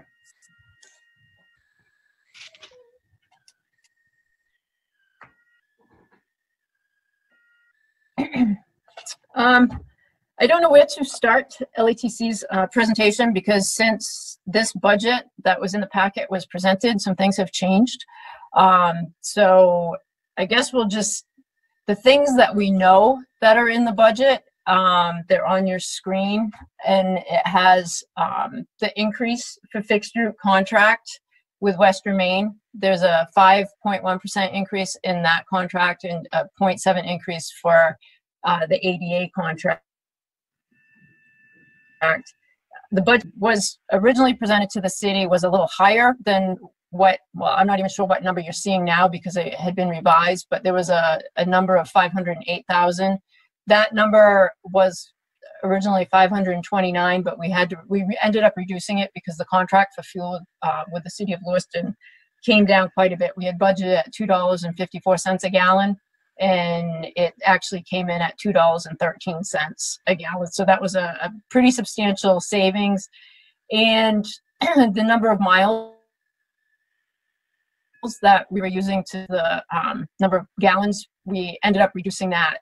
If you all recall, in January, the fixed route system, we ended up increasing service. It was part of re-establishing a full level of service that reflected the 2016 service levels. And in order to phase it into the budget, it was the first 3 months of the fiscal year was at the lower level of service. And starting in January, we were going to phase in additional service. We weren't miles we would be looking at, so the budget was recalculated based on miles from January and February. It showed the additional route miles and the changes to the system. Other line items in the budget, there's some minor changes to the bus station, which reflected an overall increase of $1,200. Staff has been increased by $10,000, and this is in part, actually it's all in part to a new federal requirement that has to do with safety.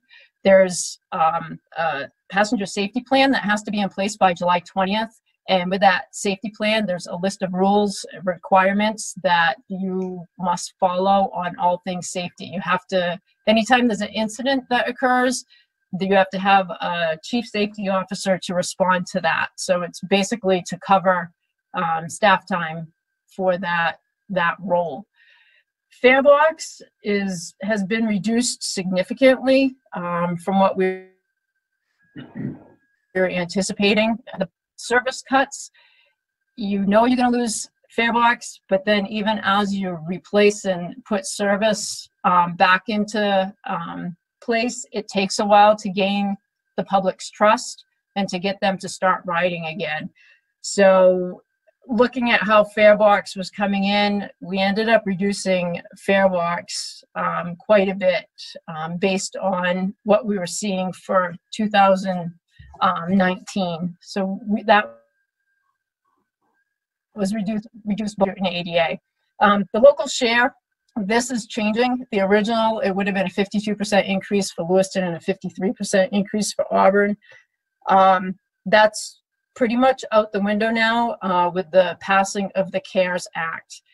And this is, I'm not sure what LATC is going to be looking at from the cities for a number moving forward because the CARES Act is 100% funding. And that covers all operating costs, going to affect the 2020 budget. And it has no end date, so it's going to affect the 2021 budget. LATC hasn't had a chance to look at how the CARES Act is affecting the budget. They'll be meeting on Wednesday. So internally, I'm not sure where administration and finance are coming at for this budget. But I sent out to everyone last Friday a revised budget for FY20, and then a revised budget for FY21. With the CARES Act, because it's 100% funding and it kicks in starting starting April 1st, the 100% funding would actually leave a balance in local funds of this is an estimate of $385,997 in the current year. So that money could either be repaid to the cities or put into a reserve account for future operating. Moving forward,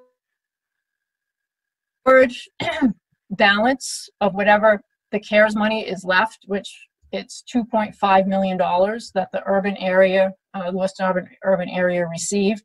That money is carried over into FY21, and putting the budget together and the funding sources that were out there.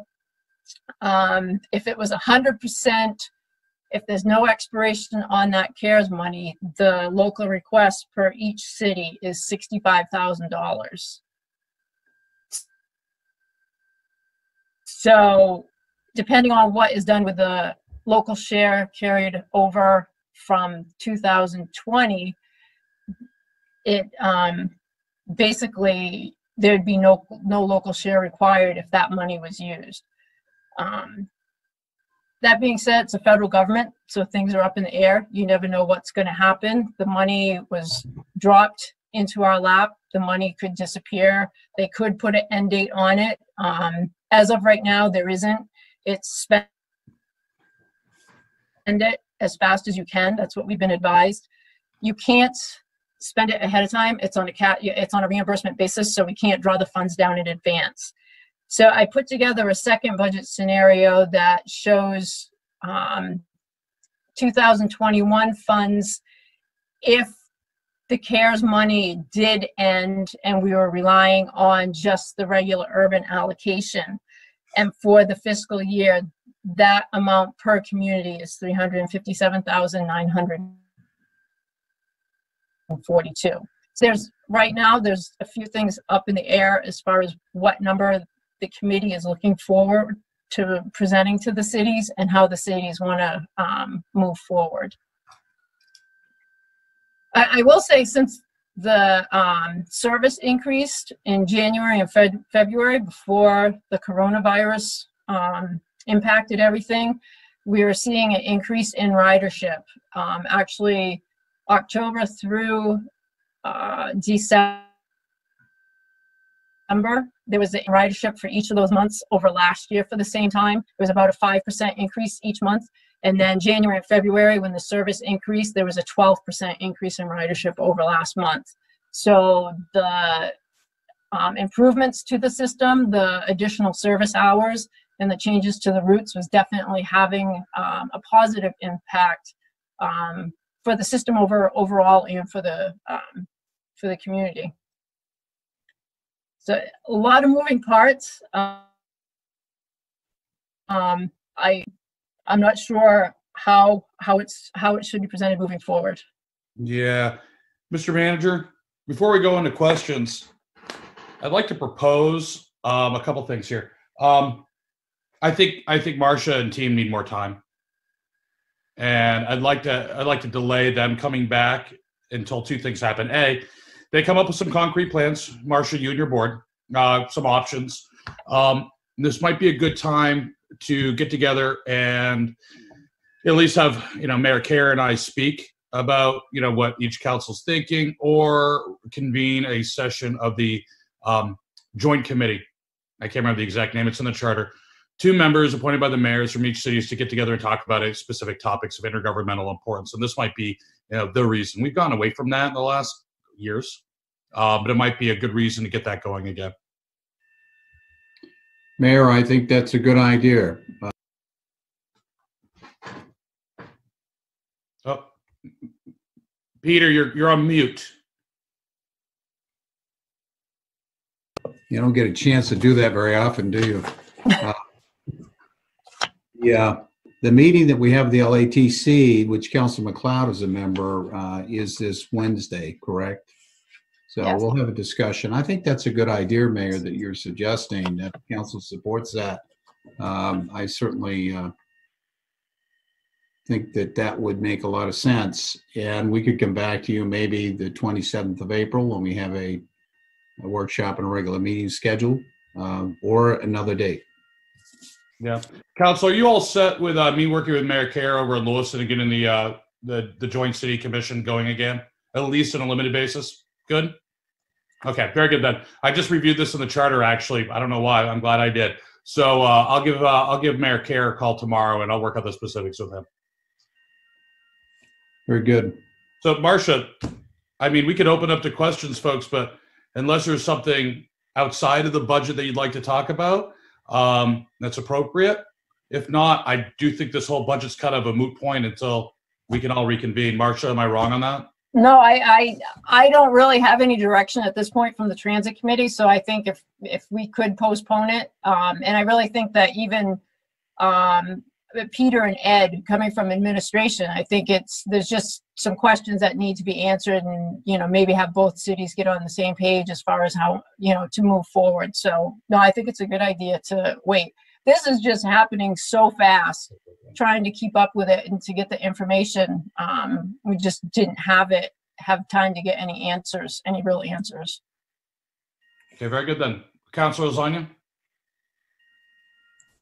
This is just very quick, and Marcia, you may not have the answer to this, but it's just in terms of your process of looking at a consultant to determine a sort of new routes and process and everything for the bus.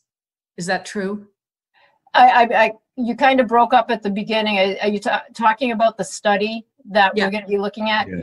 Actually, the RFP was sent out today to 5 consulting firms. Okay. So that process is underway. We expect to get questions back, I think it was May 4th, and hopefully proposals May 13th or 14th. I can't remember, but that we got it out on the street today, so that's in process. Yeah, thank you. I just wanted to make sure it was moving forward, because I think the results of that are going to be very interesting. Yep, it's going forward. Good. Okay, well, thank you very much, Marcia. Wish we could have a more in-depth conversation, but we'll get to it soon. So Next time, once we have information. So thank you. Okay, very good then. Thank you very much. Thank you, Marcia. Sure. Next up is Rick Landman. I see Council Lasagna had her hand up here. Thank you. I'm just curious, when we're looking at intergovernmental, we're looking at all of the things listed, correct, tonight? Yeah. Okay, Yes. thank you. We are, except for county taxes, which we talked about at the previous workshop. That's part of intergovernmental as well. Okay, thank you. Rick, I think you were up, sir. Okay. The slides that I'm seeing are not ones that I sent in, so I'll do the best I can. We are up and running. We have not ever closed. You can go ahead and skip those slides. Next slides, please. There you go. My slides are of very little use to me at this point because they've been made from slides that I sent in. Basically, this is a runway project that's already underway. It's an $8.5 million project that's happy to say is underway. We've got crews working out here every day now. The schedule has been adjusted. We've had to rephase the project so that we started where we thought we would end, because that work doesn't require FAA oversight. FAA is not allowed to travel any right now. So we're kind of doing what we can while we can, and waiting for all the normality to come back, hopefully. To that end, we're working on our runway projects. There may be pictures of it here in the next slides. I don't know how to, there. The runway picture to the left-hand side is a resurfacing of that runway. In addition, at the end closest to where it says relocate perimeter fence, there's an orange antenna that's out there that's going to get moved back, and all of that area will be enhanced, raised up some, so that it's a safer area. There'll also be a new building put out there and some major changes. We're also at the other end of that runway trying to reduce the slope of the hill. That project was supposed to be being done now. Unfortunately, without any FAA assistance, all of the navigational aids that are at the end of the runway can't be shut off because we don't know when we'll be able to bring them back on. So what we did was we moved to the runway project on the right. We're down at the very bottom of that picture where it looks like alligator skin. That's where we've started digging. We started digging there last Monday. Our plan is to completely reconstruct that runway and then change the way it interfaces into the runway through taxiways. Like I said, this project's $8.5 million, and once we get this done, all of the surfaces at the airport, with the exception of 2, are going to be considered good or better, which means they'll need at least 12, 14 years before they will need any big maintenance on them. If I could get the next slide, please. So here's the other 2 projects that we also have underway. We've got the fuel farm replacement underway. This is as close to a picture as I could get. The landslide parking expansion, we kind of ran into a little bit of problem in that we didn't request enough funds, not anticipating the exponential raise in labor from contractors. So we underfunded that one. We've rephased it. We're hoping when the weather clears that we can go out and start doing some work. Next slide, please. So here are my drivers. Employee retention basically is going to cost me $35,216 additional. If we could just simply, well, okay. There's also an annual increase in my employee benefits offerings. The biggest one was the 10% increase in healthcare benefits. The city kind of felt the same thing, but we have our own account with the health trust. So it's a little harder on us, I think, than it is for the city. We did get some cost deferments on some scheduled maintenance. We are modifying some snow equipment so that it will work on the new runway surface, meaning the new runway surface will be grooved, and we don't want sharp edges or metal blades out trying to plow snow and breaking off the edges of those grooves. Also, we're going to get a pretty nice reduction in chemical de-icing products with the enhancement of the equipment that we've got. Okay, next slide. On my FBO side, the fixed base operation, basically it's a gas station for airplanes. The labor market is still driving me pretty hard there. My biggest driver for the whole entire year was my employees. We've got a really good crew. We've got a great team. Everybody's doing their job, even today. And so it's better to keep the ones that we have with their training and experience and knowledge than go out and try and find new ones. So we're trying to keep the wages from going through the roof, but at the same time, keep everybody happy and paid well. The other part of my fixed base operation budget anticipates a project that is coming up this year. And because of it, I'm not sure exactly how it will impact us. So I've kind of just left everything else the way it is. No ups, no downs on anything else for the fixed based operation. If I could have the next slide, please. So here's basically what my overall summary looks like. My proposed operations budget will be up for revenues.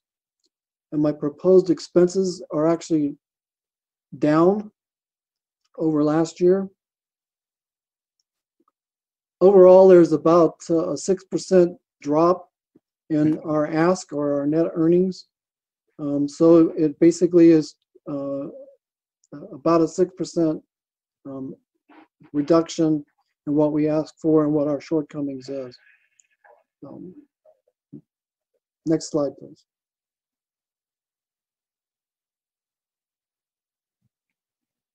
Okay, I'm sorry, I don't know where the slides end anymore. With that, I'm going to just say I'm open for questions. Hey, Rick, thank you very much for that. I'm going to open up to council if you're okay with some questions. Any questions from the council? I have one question. Oh, I'll go with you, Councilor Gary. Thank you, Mr. Mayor. Only a quick one. Do we have a breakdown in our books or in email about what he discussed for budget line items? We don't have the line items as far as I can see. Peter? No, we can provide you with that information. Yes, please, on all of our joint agencies, if you could. Okay. I do have copies of his budget. I will get to you. Thank you. Hey, question, and this, I have a feeling I might have asked this last year and the year before. I'll ask it again, though. Have we ever talked about moving, for lack of a better term, I'm sure there's an HR term here, but moving airport employees underneath the city of Auburn's umbrella in order to gain efficiencies on health care, human resources, payroll? Has there been a study on that? I'm not saying the city take control of the airport, but just from an accountability standpoint. I'm not sure how to respond to that. There hasn't been no study. Right now, I don't remember exactly all of the terms in the interlocal agreement, but the interlocal agreement would be my basis of beginning to look into that question. And I'm not sure exactly what it says at this point. I'll be glad to get back with you on that, though. I don't. I'm trying to think of it. I'm just thinking, out of the box, so to speak, and I really don't like that term, but economies of scale, efficiencies, city insurance could be cheaper than airport health insurance. So I'm not sure if there's anything to be gained there. Yeah, I think there has been some piggybacking in the past, but I'm not exactly sure what's allowed through the interlocal agreement. So I can't answer the question completely at this point. Peter, could we do an internal study? I mean, it doesn't have to be for this budget season, but in the future, and look at that, or maybe Brian, Councilor Carey, if you can, head that up a little bit too, and just explore it a little, without the need of an expensive consultant or an outside third party. Oh, we could do some comparisons with other areas where they have municipal airports or county airports. If the council would like us to do that, and you'd like us to do that, we can certainly do that for the next budget. Yeah, most of the time, airports are not owned by two different municipalities. If there's a joint ownership, a lot of the human resources activities all default to the airport so that it's airport specific. Peter, I can address that question.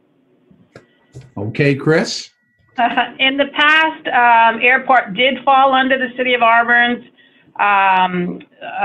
umbrella for benefits, and the agencies who contracted with us, Maine Municipal, Maine PERS, ICMA, did not like that. They allowed us to, but they really didn't like it. And so probably about 5 years ago, I would say, or I'm not sure, Rick, if you were here at the time. I was. We separated, and so the airport was under their own umbrella, and then we remained on our own. It was just, but I don't remember the exact reason why the benefits companies didn't like it, but they really felt that the airport should be under their own entity. Yeah, I mean, we have our own stormwater permits, we have our own DEP accounts, we have a lot of our own stuff, rather than what would normally happen with the municipality, and that would all be under the municipality. out here we're an entity of ourselves, I guess is the way to say that. Not properly though. You're like Andorra or maybe Liechtenstein. Yeah, kind of like that. Yeah. You know, we fall under the regulation of Auburn, but we're really a joint agency with both, you know, with two owners. It does make my day interesting, if nothing else. So. Councilor Carrier, do you have any comments on the budget as presented by Rick? You're the council representative of the airport board. The only question I had, I had a couple of small ones, and they may be more on operations out there, Rick, is have we seen any lowering of fuel costs from this last little go-round between Saudi Arabia and Russia? Oh, yes, absolutely. Okay, that's a benefit. And have we got a timeline from the FAA as far as when they're going to get back with us so we can continue the project? All that is going to be dependent on when travel restrictions are lifted. And so we really don't know, which is why we flip-flopped the project, was so that, you know, because we don't know what's going to happen when the engineers are going to be able to travel again. We're not sitting out here with nav aids turned off that are brand new, and we were wishing that we could get them turned back on. So there's no timeline available. We are just tomorrow going to get our CARES Act briefs from FAA headquarters and DOT tomorrow. So we're just now finding out what Marcia's already been told. So you might be in the same position that Marcia's in a week later. Yes, absolutely. So let's put you on the list of potential callbacks too, right? I don't think it's going to change my overall budget for this year, though. I'm 2 months from being done, and I can see the end. I don't see it being a major obstacle for me like it is for Marcia. Yeah, but because our funding is already in-house, we may see some benefits from the CARES Act, but I'll have to see how that applies first. Now, your revenues were already projected to be significantly down due to runway construction over the summer, if memory serves me correctly. Right. If summer camps, I'm starting to catch wind in the press that summer camps are starting to close or announce closures. Obviously, a huge driver is Parents' Weekend pickup drop-off through private plane. Are you anticipating that? Do you feel like you need to take another look at revenue? I have not yet done that. I have started to gather information. I really feel like we're too far away for it to be as accurate as I'd like it to be before I start messing with the budget. We go into a new fiscal year the same month that all that activity starts. So I really believe that this fiscal year's budget is going to be fine. It's next year's budget and how that budget is constructed that I'm worried about. And I am thinking about that. Okay. Any other questions? No? Rick, thank you very much. And Yes, please keep us updated to the city manager and Brian. I will. Thank you. Thank you, Rick.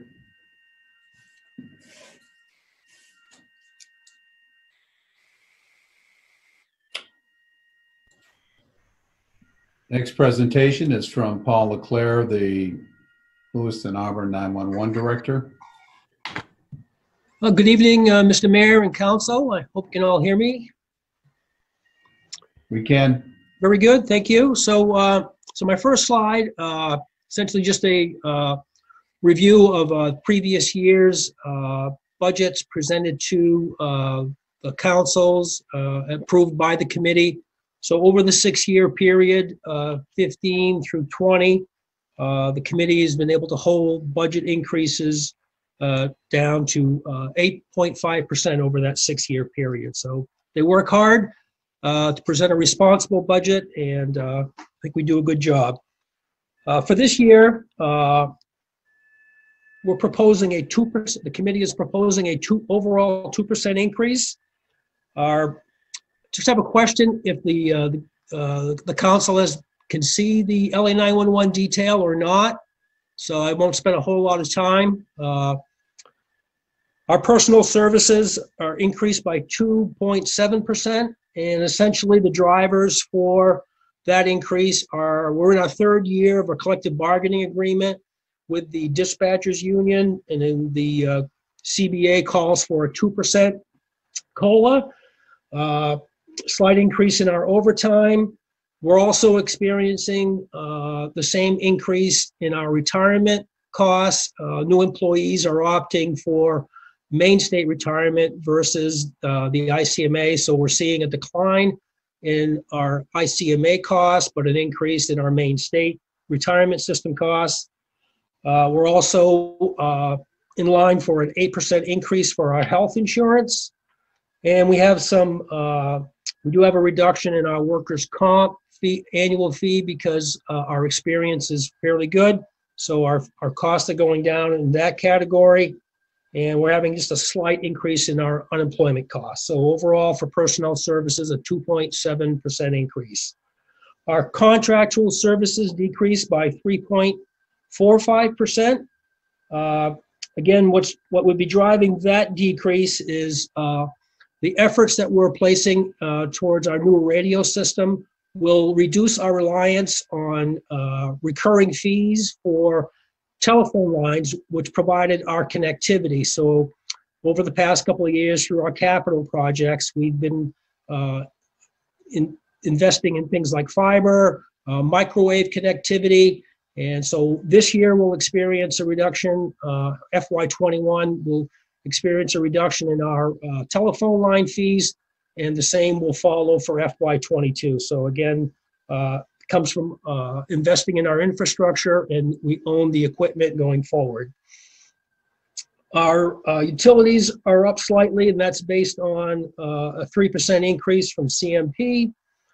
Our maintenance and licensing, the annual fees going up slightly 2%, and that's supports our IT and our dispatcher software programs. A slight increase to our repairs to buildings, and that is related to the improvements we've made to our 4 major or primary antenna sites. So we have additional fees for utilities and fuel to support the generator and those items. Our supplies and materials are flat funded.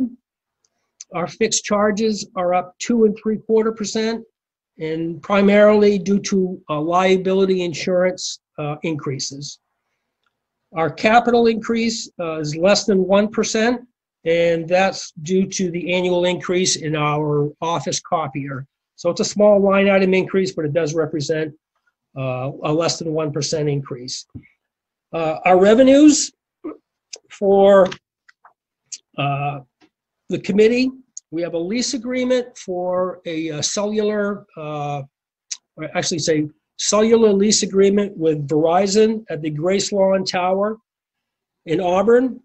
We have a dispatcher services agreement with the town of Poland that generates $41,000. We have an IT service agreement with the Androscoggin County Sheriff's Office that generates $30,000 a year, and we have smaller agreements with surrounding towns. So LA 911 serves as the host for the database used by all the police departments in the area, including the Sheriff's Office. And again, we serve as the host, and so we in turn charge service fees for the IT, and we also bill out to each of these agencies their annual IT services or IT licensing costs. So our revenue to offset the operational budget totals $104,521. The committee is also, the LA 911 committee has also approved the use of $17,000 of fund balance to offset the operational budget, which brings us down to that 2% requested increase. I wanted to just take a moment and talk a little bit about the previous year's capital projects. In FY19, the cities of Lewiston and Auburn approved capital projects to improve our radio transmit sites. And this was all in preparation for the new radio system that we're currently working on for implementation. In FY19, we upgraded our dispatch center stations and also our server replacement, which again serves as the host for records management software and all of the jail records for the community police departments. And FY20, we're currently in the midst of our radio system upgrade, on schedule for fall completion in 2020. And I'll just kind of hit the benchmarks for that radio system project. We reached an agreement with the E.F. Johnson Company in August of 2019. We recently completed the radio system design review, and essentially the design review was a process of page by page, item by item, going through the RFP and the proposals submitted by E.F. Johnson to ensure that what we had requested and what they had proposed would meet our needs. And it certainly was a much longer process than we thought. Actually, it was like a 3-month process. But the good news is that everything that we asked for is being provided.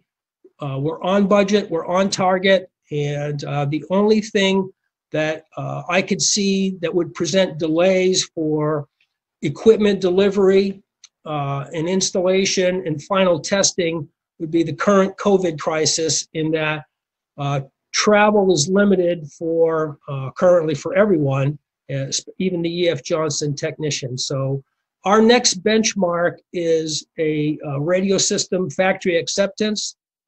And part of that process includes Lewiston Auburn 911 staff, police and fire chiefs traveling to Texas to essentially witness the testing of the radio system prior to delivery and installation. And I see that being delayed till at least June 2020.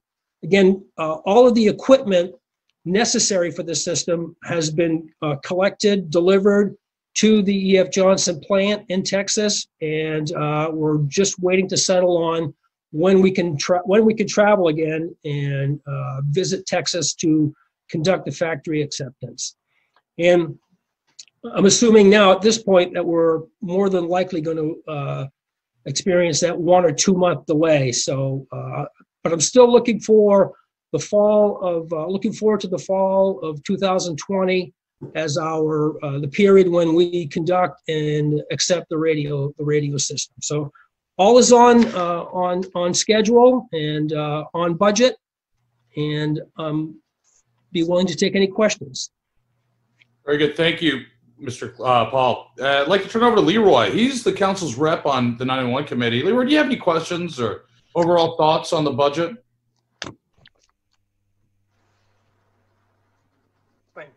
Thank you. No, really, I think Paul and everyone have done a great job to bring it in to right where it is. Good. Okay, thank you. Any councilor questions? Councilor McLeod, do you want to know how to dial 911, or do you have something a little bit more substantial? I don't have an 11 key on my phone. So I have is there a resale value for our old radio system? Is that going to be recouped somewhere, or is that just trash? Well, the radio system itself has experienced end of life. It's 5+ years, if not close to 10 years past end of life. So the radio system, again, itself is not worth anything.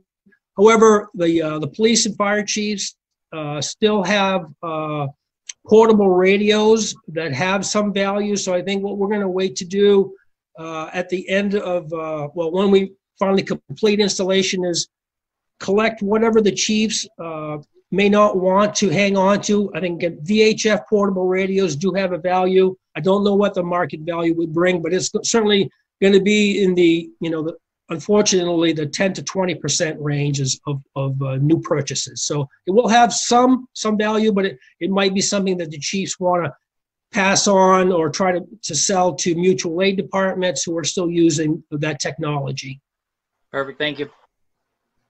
I will say, Paul, before we let you go here, that I spoke specifically about the 911 upgrade individually to each member of Congress, our representatives, I should say, back in early March. They were all absolutely just impressed with the level of complexity, the scale and scope, and the newness or the uniqueness of this project compared to other projects around New England. So people are watching. I'm sure they're going to want tours come October, November. So very good job. Thank you. Looking forward to it. Yep, thank you. We'll move right along. Next is the budget for mayor and city council. Hold on, I'm sorry, Peter. Do we have anything or a line item for arts in the park and tax share? I mean, art in the park is pretty self-explanatory, but it's a $5,000 increase. What we'll Not do sure is where we'll you're have, looking there. we'll end up having recreation cover that Yeah. when they're presenting. Okay, very good. And tax sharing? I think Jill's still on. She could probably cover that for us. Well, we can talk about that when we talk about the TIF, which will be next, well, this Thursday. Okay, if that's, so tax sharing is part of the TIF? Well, we can make it part of that discussion. Okay, very good then. I just want to make sure it's covered. Yeah. So there's not much change with the mayor and city council budget, as you can see.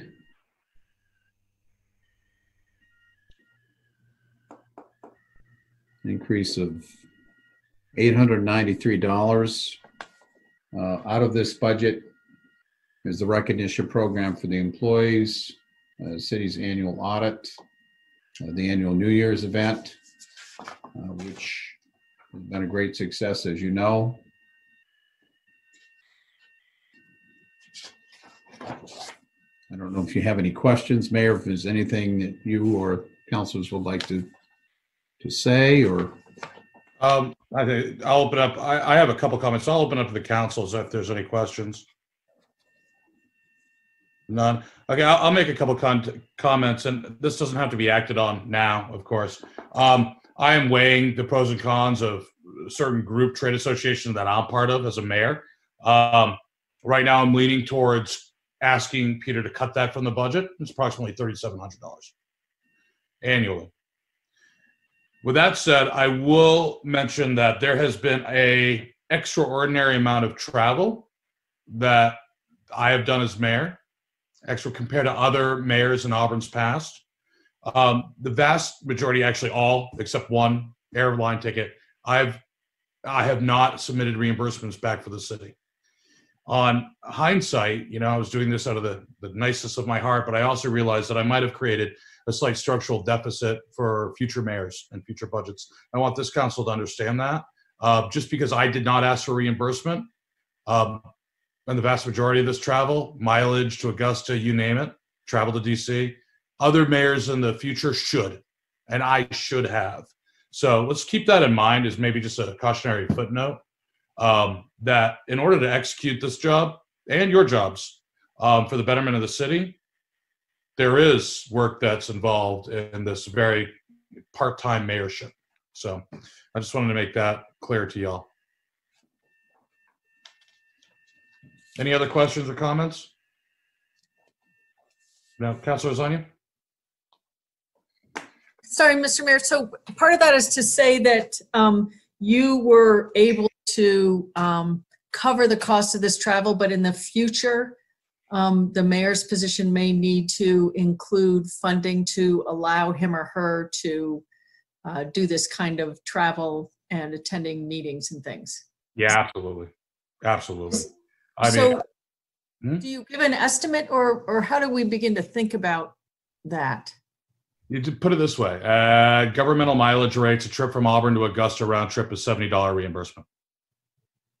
So I've probably traveled to Augusta on average of 8 times per year. So just to give you a ballpark, that's probably $550 just on that. Travel to DC, Washington, probably not as much as I've done, but with the MMA and doing their fly-in, which I participated in, which has been extremely helpful to Auburn and the region, actually, everybody outside of Portland, because Portland floods the place, those meetings. So, I mean, we're talking, I'd say I am self-funding to the tune of $2,000 to $3,000 annually. So on a salary of 4. And I'm not saying that for any praise or thank you. No. That's my choice. But that's, if you're thinking about this position going forward, and I honestly think we need to this year, especially with a charter review, we need to be looking at the scope of the mayor, what we expect him or her to do, and the costs associated for our next budget. So perhaps for the 21-22 budget year. But I thought it was worth pointing out a little to get us thinking about it, leading into that charter review and leading into the next budget season. Yeah, thank you. Okay, any other questions on it, Councilor Gary?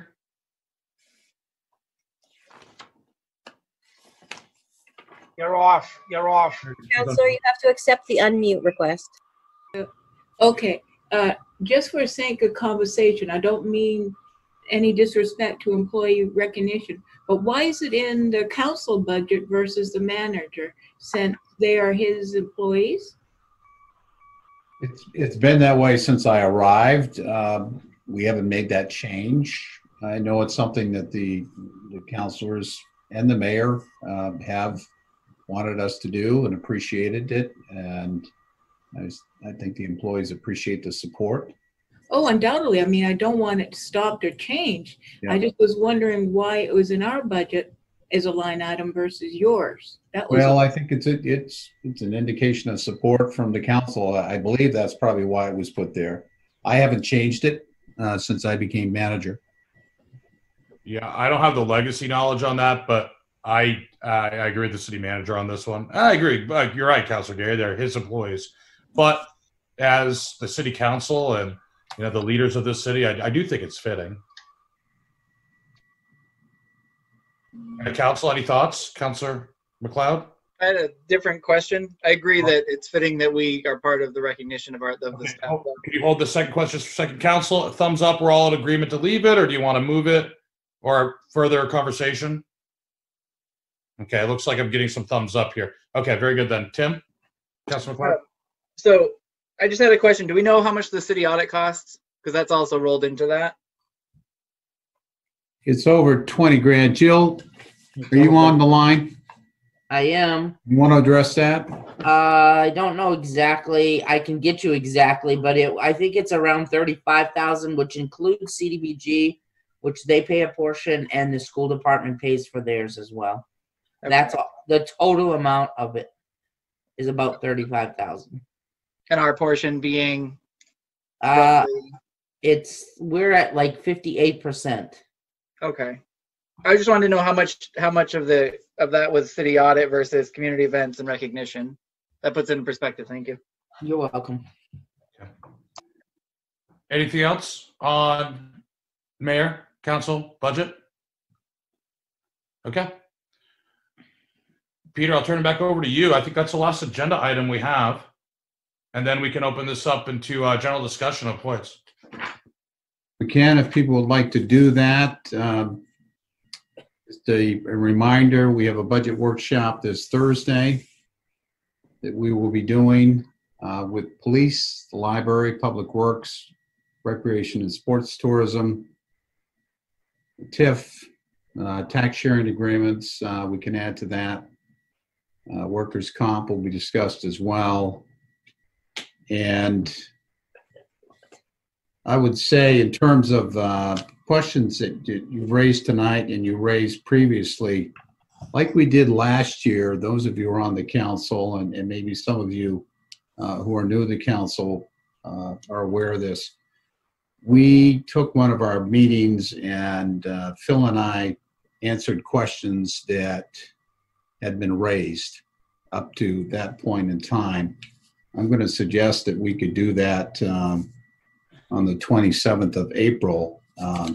We are already starting to get answers to those questions. I can share those with you ahead of time, but we could do it then in a public way so that the public would be able to get the answers. Like, for example, on 911, what the savings is annually. It's approximately $230,000 annually, whether you do a population formula or whether you do it by calls.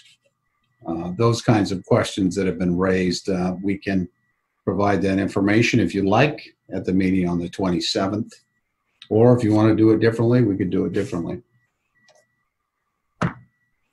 Yeah, I don't think there's anything wrong with that too. And I'm going to speak for myself and kind of some counselors and I had some conversation. I'd like to ask the council a question. Thursday, April 23rd. Right now, we have nothing the week of April 19th or 20th. It's Patriots Day, Monday, that Monday. And we do not have a workshop scheduled that day. I'm not saying I'd like to call an additional date, but I think it's good to keep open right now, just in case we need to have one more workshop, and maybe answering, and Peter, some of the questions we've had as a council, answering them in preparation of the 27th. Do you and mean maybe that on the Thursday? 23rd.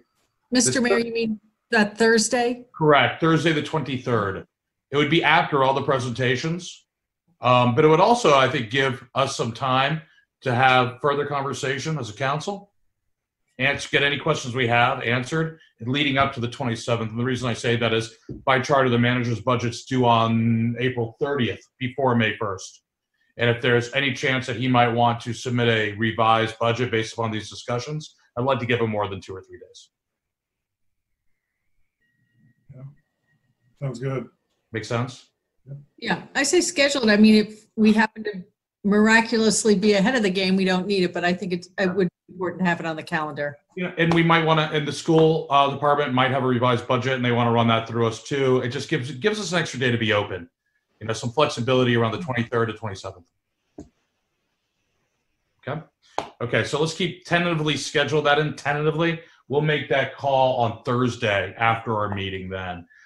Is there any conversations that anybody would like to have regarding the budget so far? Or do we want to continue to hold off on specific budget comments until after all presentations, which is what we discussed last meeting? Councilor Zania? Thank you, Mr. Mayor. I appreciated the explanation in the fire chief's budget. It was very specific. He had all the information, and he also went through and reduced some of the costs.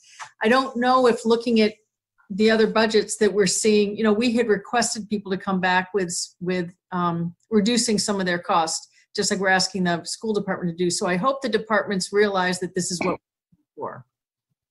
Well, I want to clarify, we can't ask department heads to reduce costs. They can make additions or changes based upon reality, corrections or typos, yes. That all has to go through the manager and assistant manager, but I think everybody realizes that we're in a difficult time here. Peter? Thank you. Mayor, if I could, and council, as you hear these presentations, you've heard more than one department head talk about reductions that they've made. Bob Chase is an outstanding fire chief and he presents very well, but I just want to underscore the fact that the departments overall, I think, have done a good job in presenting their budgets. That's why the municipal budget is as low as it is. And you'll hear that again this Thursday when you hear from the other department directors who will be presenting their budgets. Thank you. Okay. We had a lot of hands up simultaneously. I'm just going to start mentally here, at least on my screen. Councilor Carrier, and then just a quick question. We've heard several times tonight the estimates are going to be changed due to the care. Do we have any knowledge of exactly who is going to be getting care money? And if so, sort of like we did tonight, I'd like to have a revision if they can find out. I mean, I know the airport just found out about it, but Ms. Bennett seemed to be fairly well versed on it. And I'm just sort of wondering how many of our agents or how many of our groups are going to be looking for something like that. Just if I may, a quick response on that. You've heard me speak about the recovery team that Phil and I have been working on, that Mark Goslin is heading up. We actually have people that are looking at the CARES Act to try and understand it frontwards and backwards and see what opportunities there might be for the city to be able to save money or take advantage of opportunities. And we'll have a report for you at some point in the not too distant future. Okay. Councilor Zanya, you had a question? No, I'm sorry. Councilor Boss. Councilor McLeod? Yes. Is it possible to get from Jill a spreadsheet of the current proposed budget so I can play with numbers? No. Okay, thanks. Just kidding. No, just kidding. I've never had that request in Even just the high level, 35 years. Some people are very good at saying, oh, if we eliminate this or get rid of this, it's going to save X on the mill rate. Having the numbers in the spreadsheet speaks to me a lot better than the narratives that we have. That's all. I can send you a copy if I'm allowed to. Yeah. Let me sleep on that one. How's that? That's fine. Thank you. I'd like to get a copy of them as well. I just, from a fiduciary responsibility standpoint, this might be a little unpopular. I don't like Excel versions of budgets floating around. Now, an Excel version of just like the bottom 10 lines for the calculations of mill rates, maybe some sort of calculator, mill rate calculator, that might make sense. I agree with you, instead of penciling things out. But the entire budget in Excel scares me. And the formulas, Councilor McLeod? Sorry, yes, that's what I was talking about. Just the high level, like departmental budget, so I can get an idea how much of the mill rate includes a new fire truck and how much of the mill rate would be if, you know, we didn't fund something, just to get general ideas, because these are huge numbers in our budget overall, millions of dollars, and it would be better to put those in perspective a little bit easier with a very high level calculator like that. I'm not saying that we will not furnish you with that information, but I want to encourage you to send me questions and to Phil, and we'll do a cross comparison, make sure we have them all. But if you have questions like that, send them to us, and we will give you the answer. I hear what you're saying, Councilor McLeod. Sometimes it's easier just to work through. And I think, Peter, the point of this, and I'll speak for myself on this one. Calculators are great when you're composing thoughts and arguments and you're actually looking at impact quickly. It doesn't necessarily mean it's going to go anywhere, but I know it helps me. And there's a lot, you know, the three primary ways of people learning: audio, visual, and kinesthetic. That satisfies the kinesthetic category of people. So, Councilor McLeod, I'm not sure if that dovetails off what you were saying, but I hear where your pain point might be. And instead of bogging staff down, just plugging in numbers and seeing outcomes could probably answer half or get rid of questions before they even exist. Or create a lot more of them. Good. Never know. We'll see. We'll see. Councilor Milks? Yeah, we had some of the presentations, and we've got a lot of salary line items. I'm thinking the rec department is one, where we only had this year's salaries. We didn't have last year's, and there were increases. So I'd be curious to know, you know, what last year's salaries were, where those increases are, and, you know, where some of the some are contracted without a choice, and where there's some discretionary opportunities. Okay. Appreciate the question. I've got a couple questions if there's nothing else on the council at this point in time. First is a Google spreadsheet questions and answers for documentation purposes. I haven't seen that yet. Is there an ETA on that one, Peter? Well, we're actually working on it. The Google was pretty hard to work with last year. Phil and Liz and I and Kelsey talked about it today. Trying to remember the terminology, Phil, that Liz used. Can you remember? Yeah, we'll be using an Esri document, so that way there we can easily make that connected with the websites what's available as well to the public. Okay. Right. So we are working on it. Well, great. Thank you. And ETA, just when it comes, would be great. And I think the intent is satisfied with that. Second, we talked about April 23rd routine. Yeah, I think that's, yes, that's not it. So that's it for general questions of the budget. I do want to have a conversation with the council tonight. If you're up for it, it's 8 o'clock, 8:10. But I want to talk about emergency reserves. And I've had conversations with individuals about this.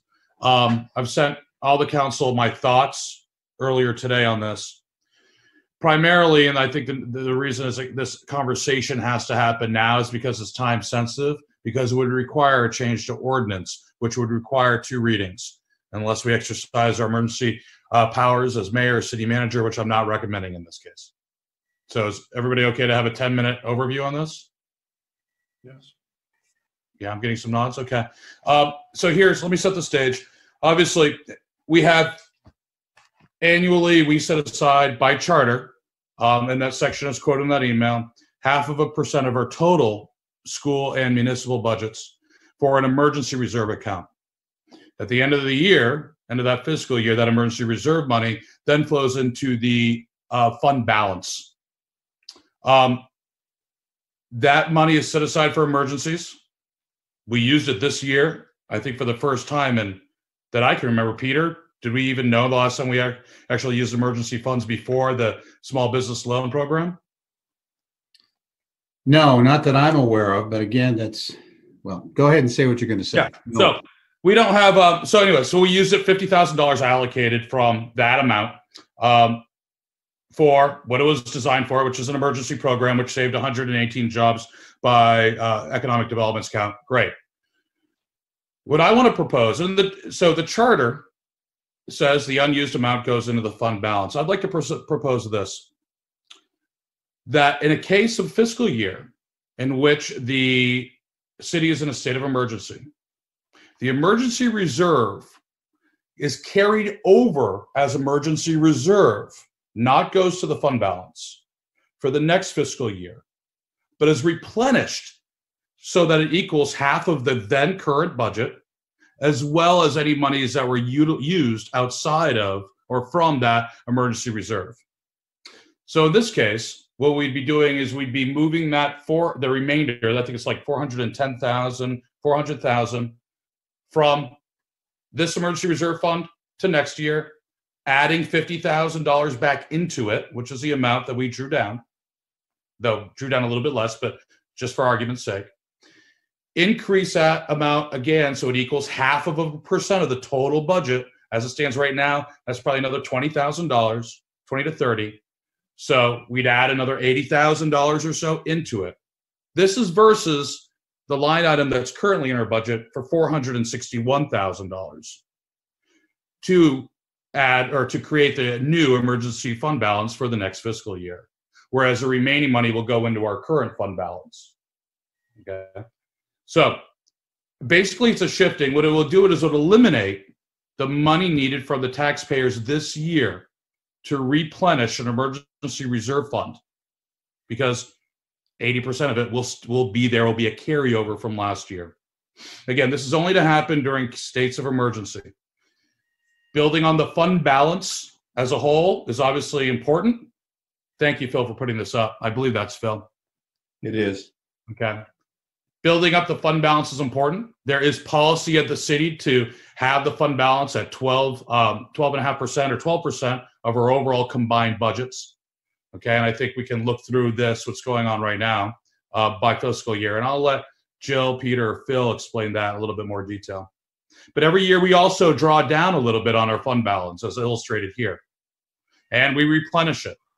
And we replenish our fund balance by taking the unused emergency reserve fund, as well as additional monies left over from line items in our operation budget or in our CIP. So that's the concept. I don't want to go too in depth, but I do believe this will be an immediate tax relief, which will help keep our taxes, our tax increase at a manageable level for this current emergency that we're in and next year for recovery, which will send a positive message to the folks that are hurting, okay, and will be hurting, and a positive message in order to attract new development, commercial activity, which will then expand our tax base, helping to alleviate that individual tax burden. So that's my soapbox pitch from memory. And I'll let staff, if they want to go through some of this a little bit, this spreadsheet in front of us. Well, we can do that, Mayor. I think what I'd like to do is, first of all, get a really good understanding of what it is you would like to accomplish and have staff come back to you and the council with our thoughts on that. What you're looking at here, and Jill, you're on the line, correct? She's off the line. He's off the line, okay.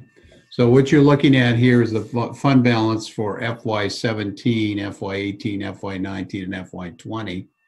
And you can see the different columns. You have non-spendable, which is already money that we cannot spend because it's been earmarked. You have the education fund balance, which is restricted. The assigned fund balance are items that money has already been reserved for. And then the unassigned is really what we base our fund balance on. That's money that we do not have an earmark for or has been reserved that is available. And that's what our fund balance is based on when the auditors come in and they look at how we're doing with our fund balance. And you can see in FY17, it was 5.89 million. And then FY17, and then FY18 is 7.1, FY19 7.7. So it grew from FY18 to FY19 by 670,000 or so, a little less than that. And then FY19 it was 7.7, and it grew from FY19 to FY20 to a little more than 8 million. So the increase there was about 220,000. We're at approximately 10% of the fund balance that we have as a city. The policy that was adopted by City Council back in 2011 indicated that the fund balance should be 12%. What we're doing right now is probably comparable with what most cities do, around 10% to 12%. There are some communities where the fund balance will be a higher percentage of that, and there are some that it will be lower. We're trying to have a financially sound city government. And you go down to the emergency reserve, you can see the amounts there in the emergency reserve, and Jill has already talked about the fact that this is tied to a formula. The mayor spoke about that. So the calculation for FY20 was 445,000. And then the unused emergency reserve that lapsed to the fund balance, you can see what the amounts were for FY17, FY18, FY19, and FY20. And then you go down to the bottom of this graph, and you'll see the budgeted use of surplus. Right now for FY20, we're using $527,500. When I became city manager, we were at 825,000. We dropped that down and we went back up again. That's to minimize the impact on the taxpayers. Right now, we're budgeted at a little more than 400,000 for FY21. Our goal is to try and reduce this and to eliminate it at some point in time. That would be the right thing to do, but it's not a simple thing to do. Like a lot of things with budgeting, it's a delicate balance. And then you can see education, where education is, and what they've been utilizing for fund balance. And again, going up to the top where it says restricted education fund balance, that's what education's fund balance is for FY20, 2.2 million, almost 2.3. Hopefully this has been clear. Again, I'd like to have a better understanding of what you're thinking, Mayor, and then have staff come back with some of our thoughts for you and the council. Councilor Milks. Yeah, Peter, if you just that the spreadsheet's off now, but just to make sure I understand clearly what the fund balance, when you say, so in fiscal year 2020, 527,000 right was used to offset. In other words, instead of the mill rate being increased to cover the spending, we took money out of the reserves, 527, to cover the spending that would have been charged to the taxpayer, correct? Yes. Oh, okay. We use that. I call it a tax stabilization fund. It's to stabilize the impact on the taxpayers. So the other option in that situation would have been to cut spending by 527,500. That would have done the same thing, theoretically. It would have. Again, as you're learning with this budget, there are a lot of fixed costs that we have as a city government. Yeah, easier said than done, but it would have been. Yes. Yep. Understood. That's correct. Okay, thank you. Okay. Any other council comments? Councilor Gary? I'll come down the row here. Accept the unmute. Sorry. I understand the way the taxes go. Everybody's paid their taxes. The money that we're using to fund this budget is already in hand. I'm worried about next year's budget and the taxes that aren't collected yet. With this virus scare and all these people getting sick and people not working and businesses shut down, if they can't afford to pay their taxes, or all of them, how are we going to recoup the money in order to make sure we have the money in our budget to do minimum city services? Well, we've been looking at this issue and you've heard me talk about it. We, right now as a city, about, I think it's over 90% of the taxes that are paid are automatic. People have them paid. So through escrow accounts. But we can't predict what's going to happen with the economy. Your point's a good one. We've looked at what our revenues are that we projected. And when we have the budget workshop on Thursday, we can have more of a discussion on that if people would like. But we have looked at that. Our estimates we think are realistic and they're conservative, but it is concerning. I think the one thing that, among others, that gives me some encouragement is what we're going through right now is not a result of the economy caving in. It's not like the previous recession that we had in 2009 when the bubble exploded on the economy because of what was going on. This is being driven by the pandemic.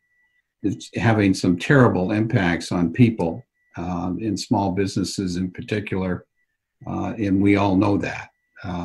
But my hope would be that when we get through this pandemic, that the recovery will be quicker because it's not a result of the economy, it's a result of the pandemic.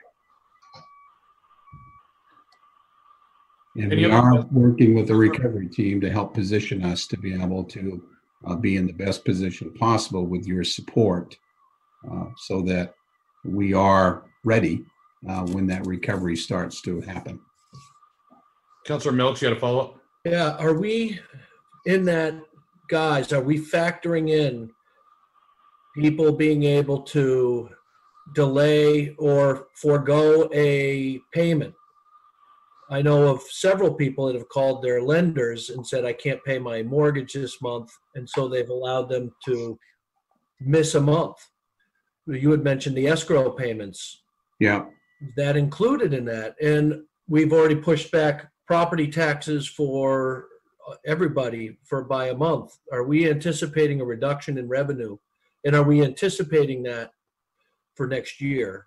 You know, if somebody said 2 or 3 months that they're able to push those back, those mortgage payments. Again, we have talked about it. Jill's not on the line, so what I'd like to do is have further discussion about this on Thursday when Jill will be participating in that workshop, and we can talk about it in more detail.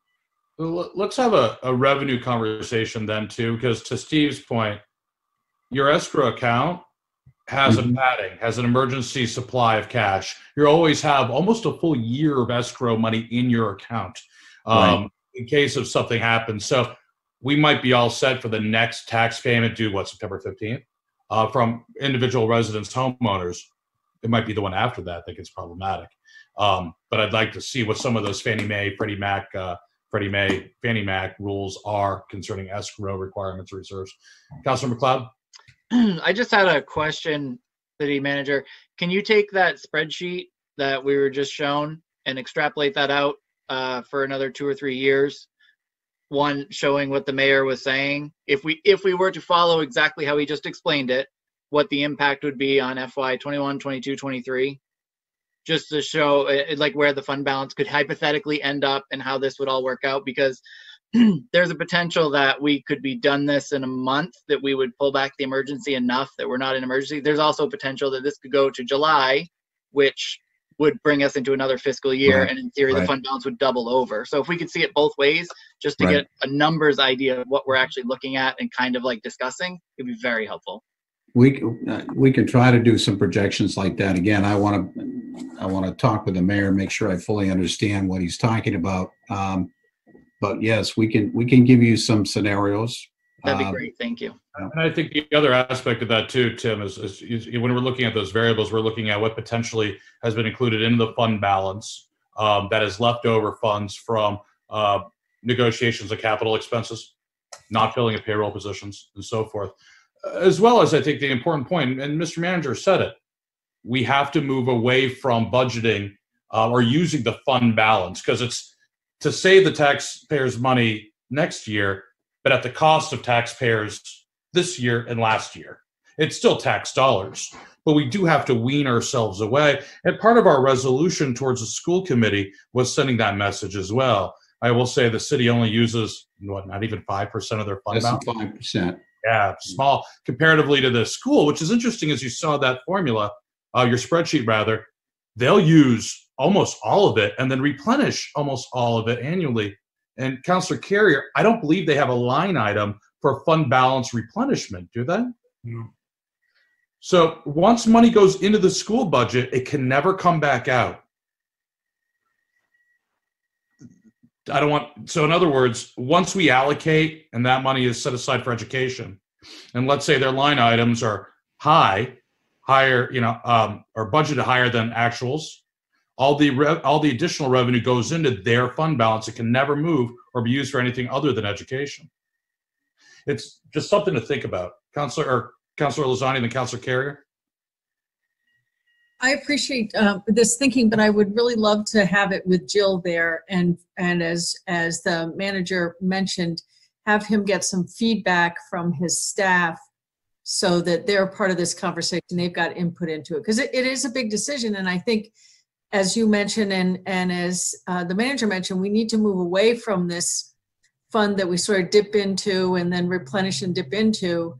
But I think it's going to take more than just the next couple of weeks for us to really understand what this means. Well, I've done budgeting for 20 years and it will be hard, but frankly, I think the plan that we can debate later will get us there, not to the point where we're not using it as much, but getting to the point where we're giving an immediate emergency relief in a state of emergency to the residents of Auburn and businesses, which is the ultimate goal. That's the intent. The intent is to lower that mill rate, not leave a structural deficit, okay, but really make sure that we're set up for success and coming out of this as quick as possible. But I'll talk to the manager about that. Mr. Manager, looking at the dates and times that the council wanted to act on this amendment, an ordinance change in time to be impactful for this budget, we'll have to have that workshop relatively quickly. If not on Thursday, on Thursday if we could. Because we'll have to have a workshop and then we'll have to introduce it to our agenda starting in May.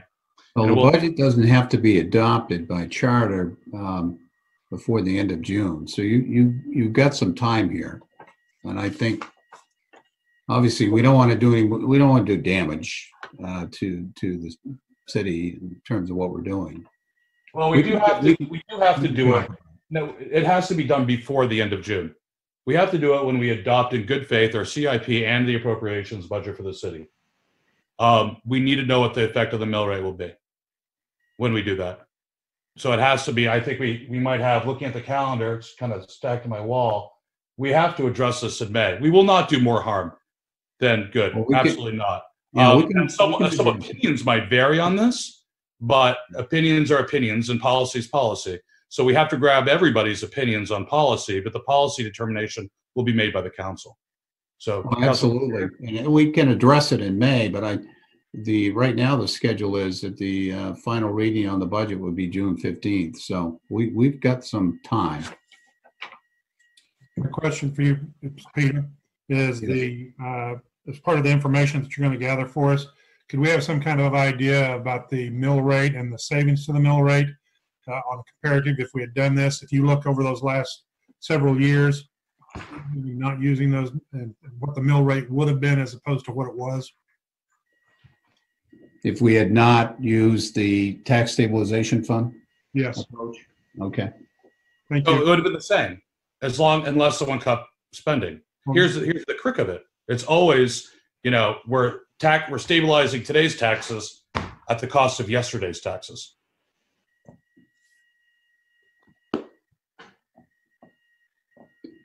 I will say, if we eliminated this emergency reserve, or carried over, not eliminate, but carried over from this fiscal year to next fiscal year, I did the math, we would save approximately 16 cents on the mill rate increase. On the increase, 16 cents would be diminished.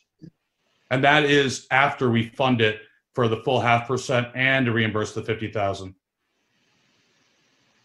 So, but again, I think, let's get into this sooner versus later, though. And if we could, I'm sure there'll be some, and I know we've had conversations internally already, Peter, about this. We can have some further ones, but if this is a topic for the 23rd, we can make it a topic on the 23rd as well, if we need a little bit more time internally. Councilor McLeod, then Councilor Walker.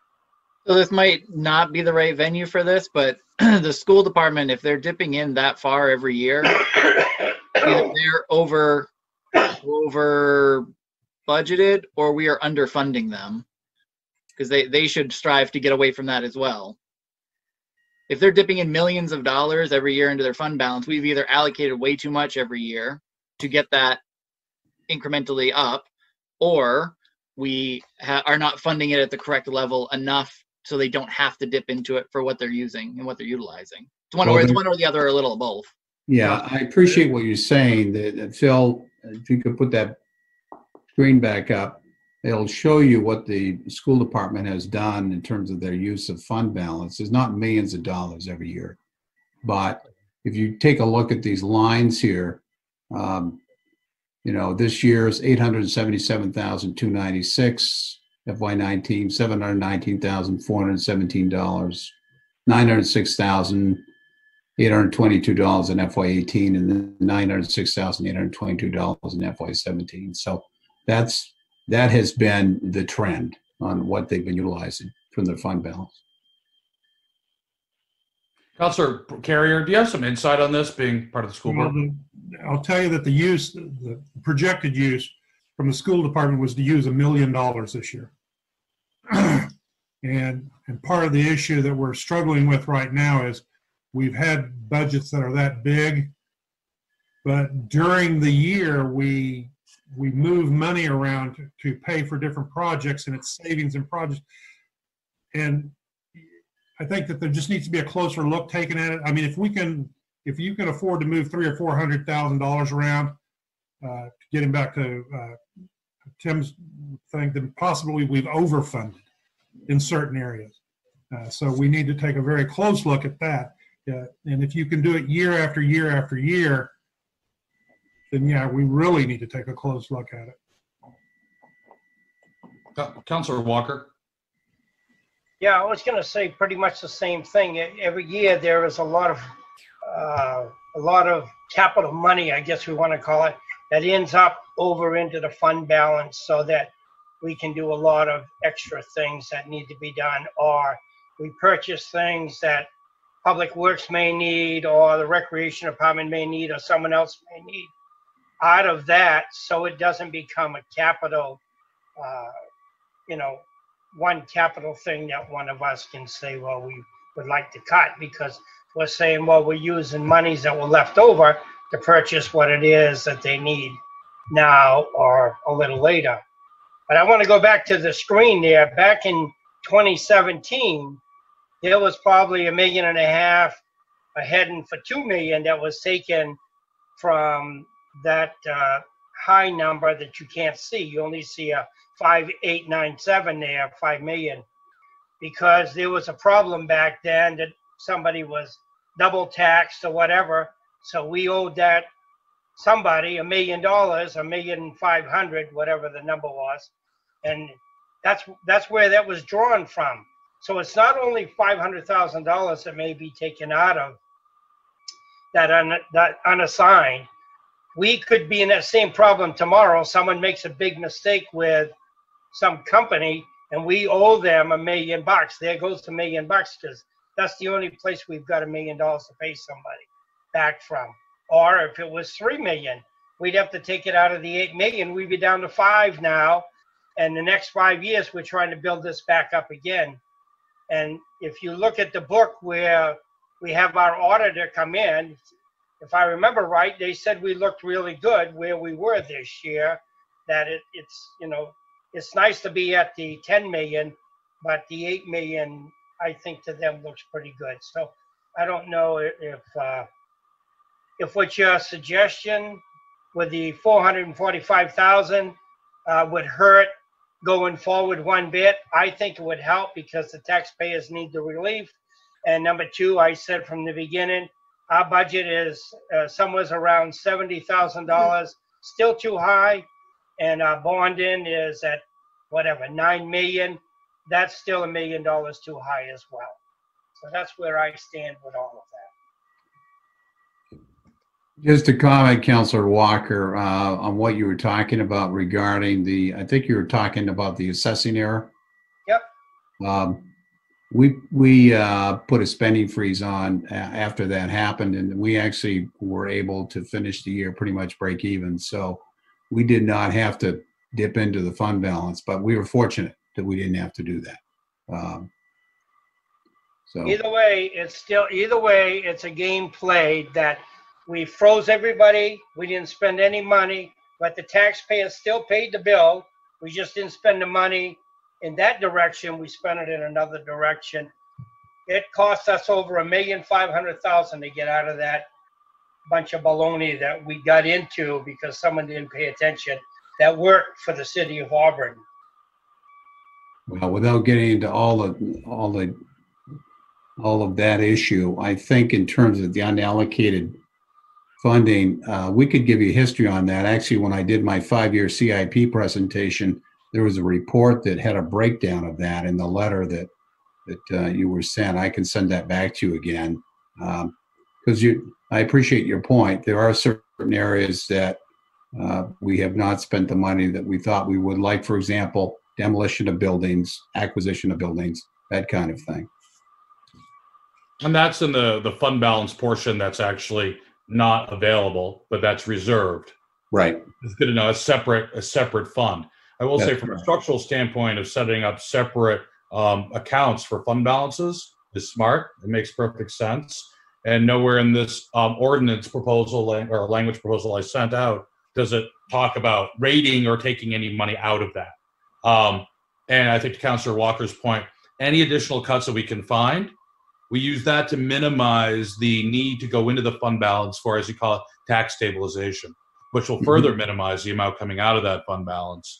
It's an accelerated process of getting out of that habit. Got to start somewhere. So if we can, let's just see if we can put it on the agenda for the 23rd. I think the 23rd is becoming more of a concrete date, folks. Yeah, Thursday the 23rd. Mr. So, Mayor, you mentioned sending out language. I don't think Peter and I, or maybe Peter received it, but I have not seen that. I sent it out to you this morning, Phil. Okay. It was under subsection C of the paragraph. Yeah, I need to review it more closely. Yeah, mind you, it was 7 o'clock in the morning and it was like one coffee deep. So, yeah. There's no honor in linguistical skills on that one. But the point's the point. Okay. Is there any other comments on this or anything else about the budget? It's 8:37 right now. We've been going at it for a good 3 hours plus. Is there any other comments anybody wants to make?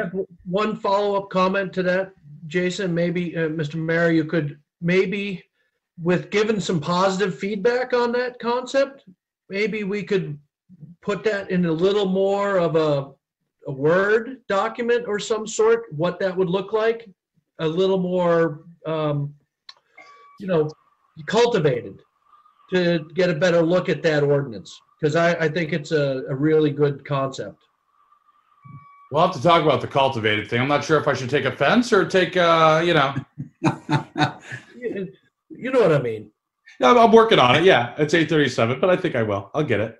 Yeah, no, I understand. It's a concept. Again, the first two sections of that ordinance were just copy pasted straight out of the ordinance. So that was, I just added that section C in italics. But let's see if we can tweak it out. I agree with the manager. He's got a lot more experience in this than I do. I just get thoughts out and then let you all debate it and discuss it and move forward on it. But again, the ultimate goal, I think we all agree, what I'm gleaning from everybody here is good fiscal policy, tightening our belts to provide some tax relief or lessen the impact on tax increase, setting ourselves up with an allocation of resources that will have, if possible, alignment with strategic plan, prioritized on increasing tax base, economic development, commercial viability. That's the ultimate mission statement? Okay, awesome. There we go. It's as easy as that. Does anybody have anything else to add before we call it a night?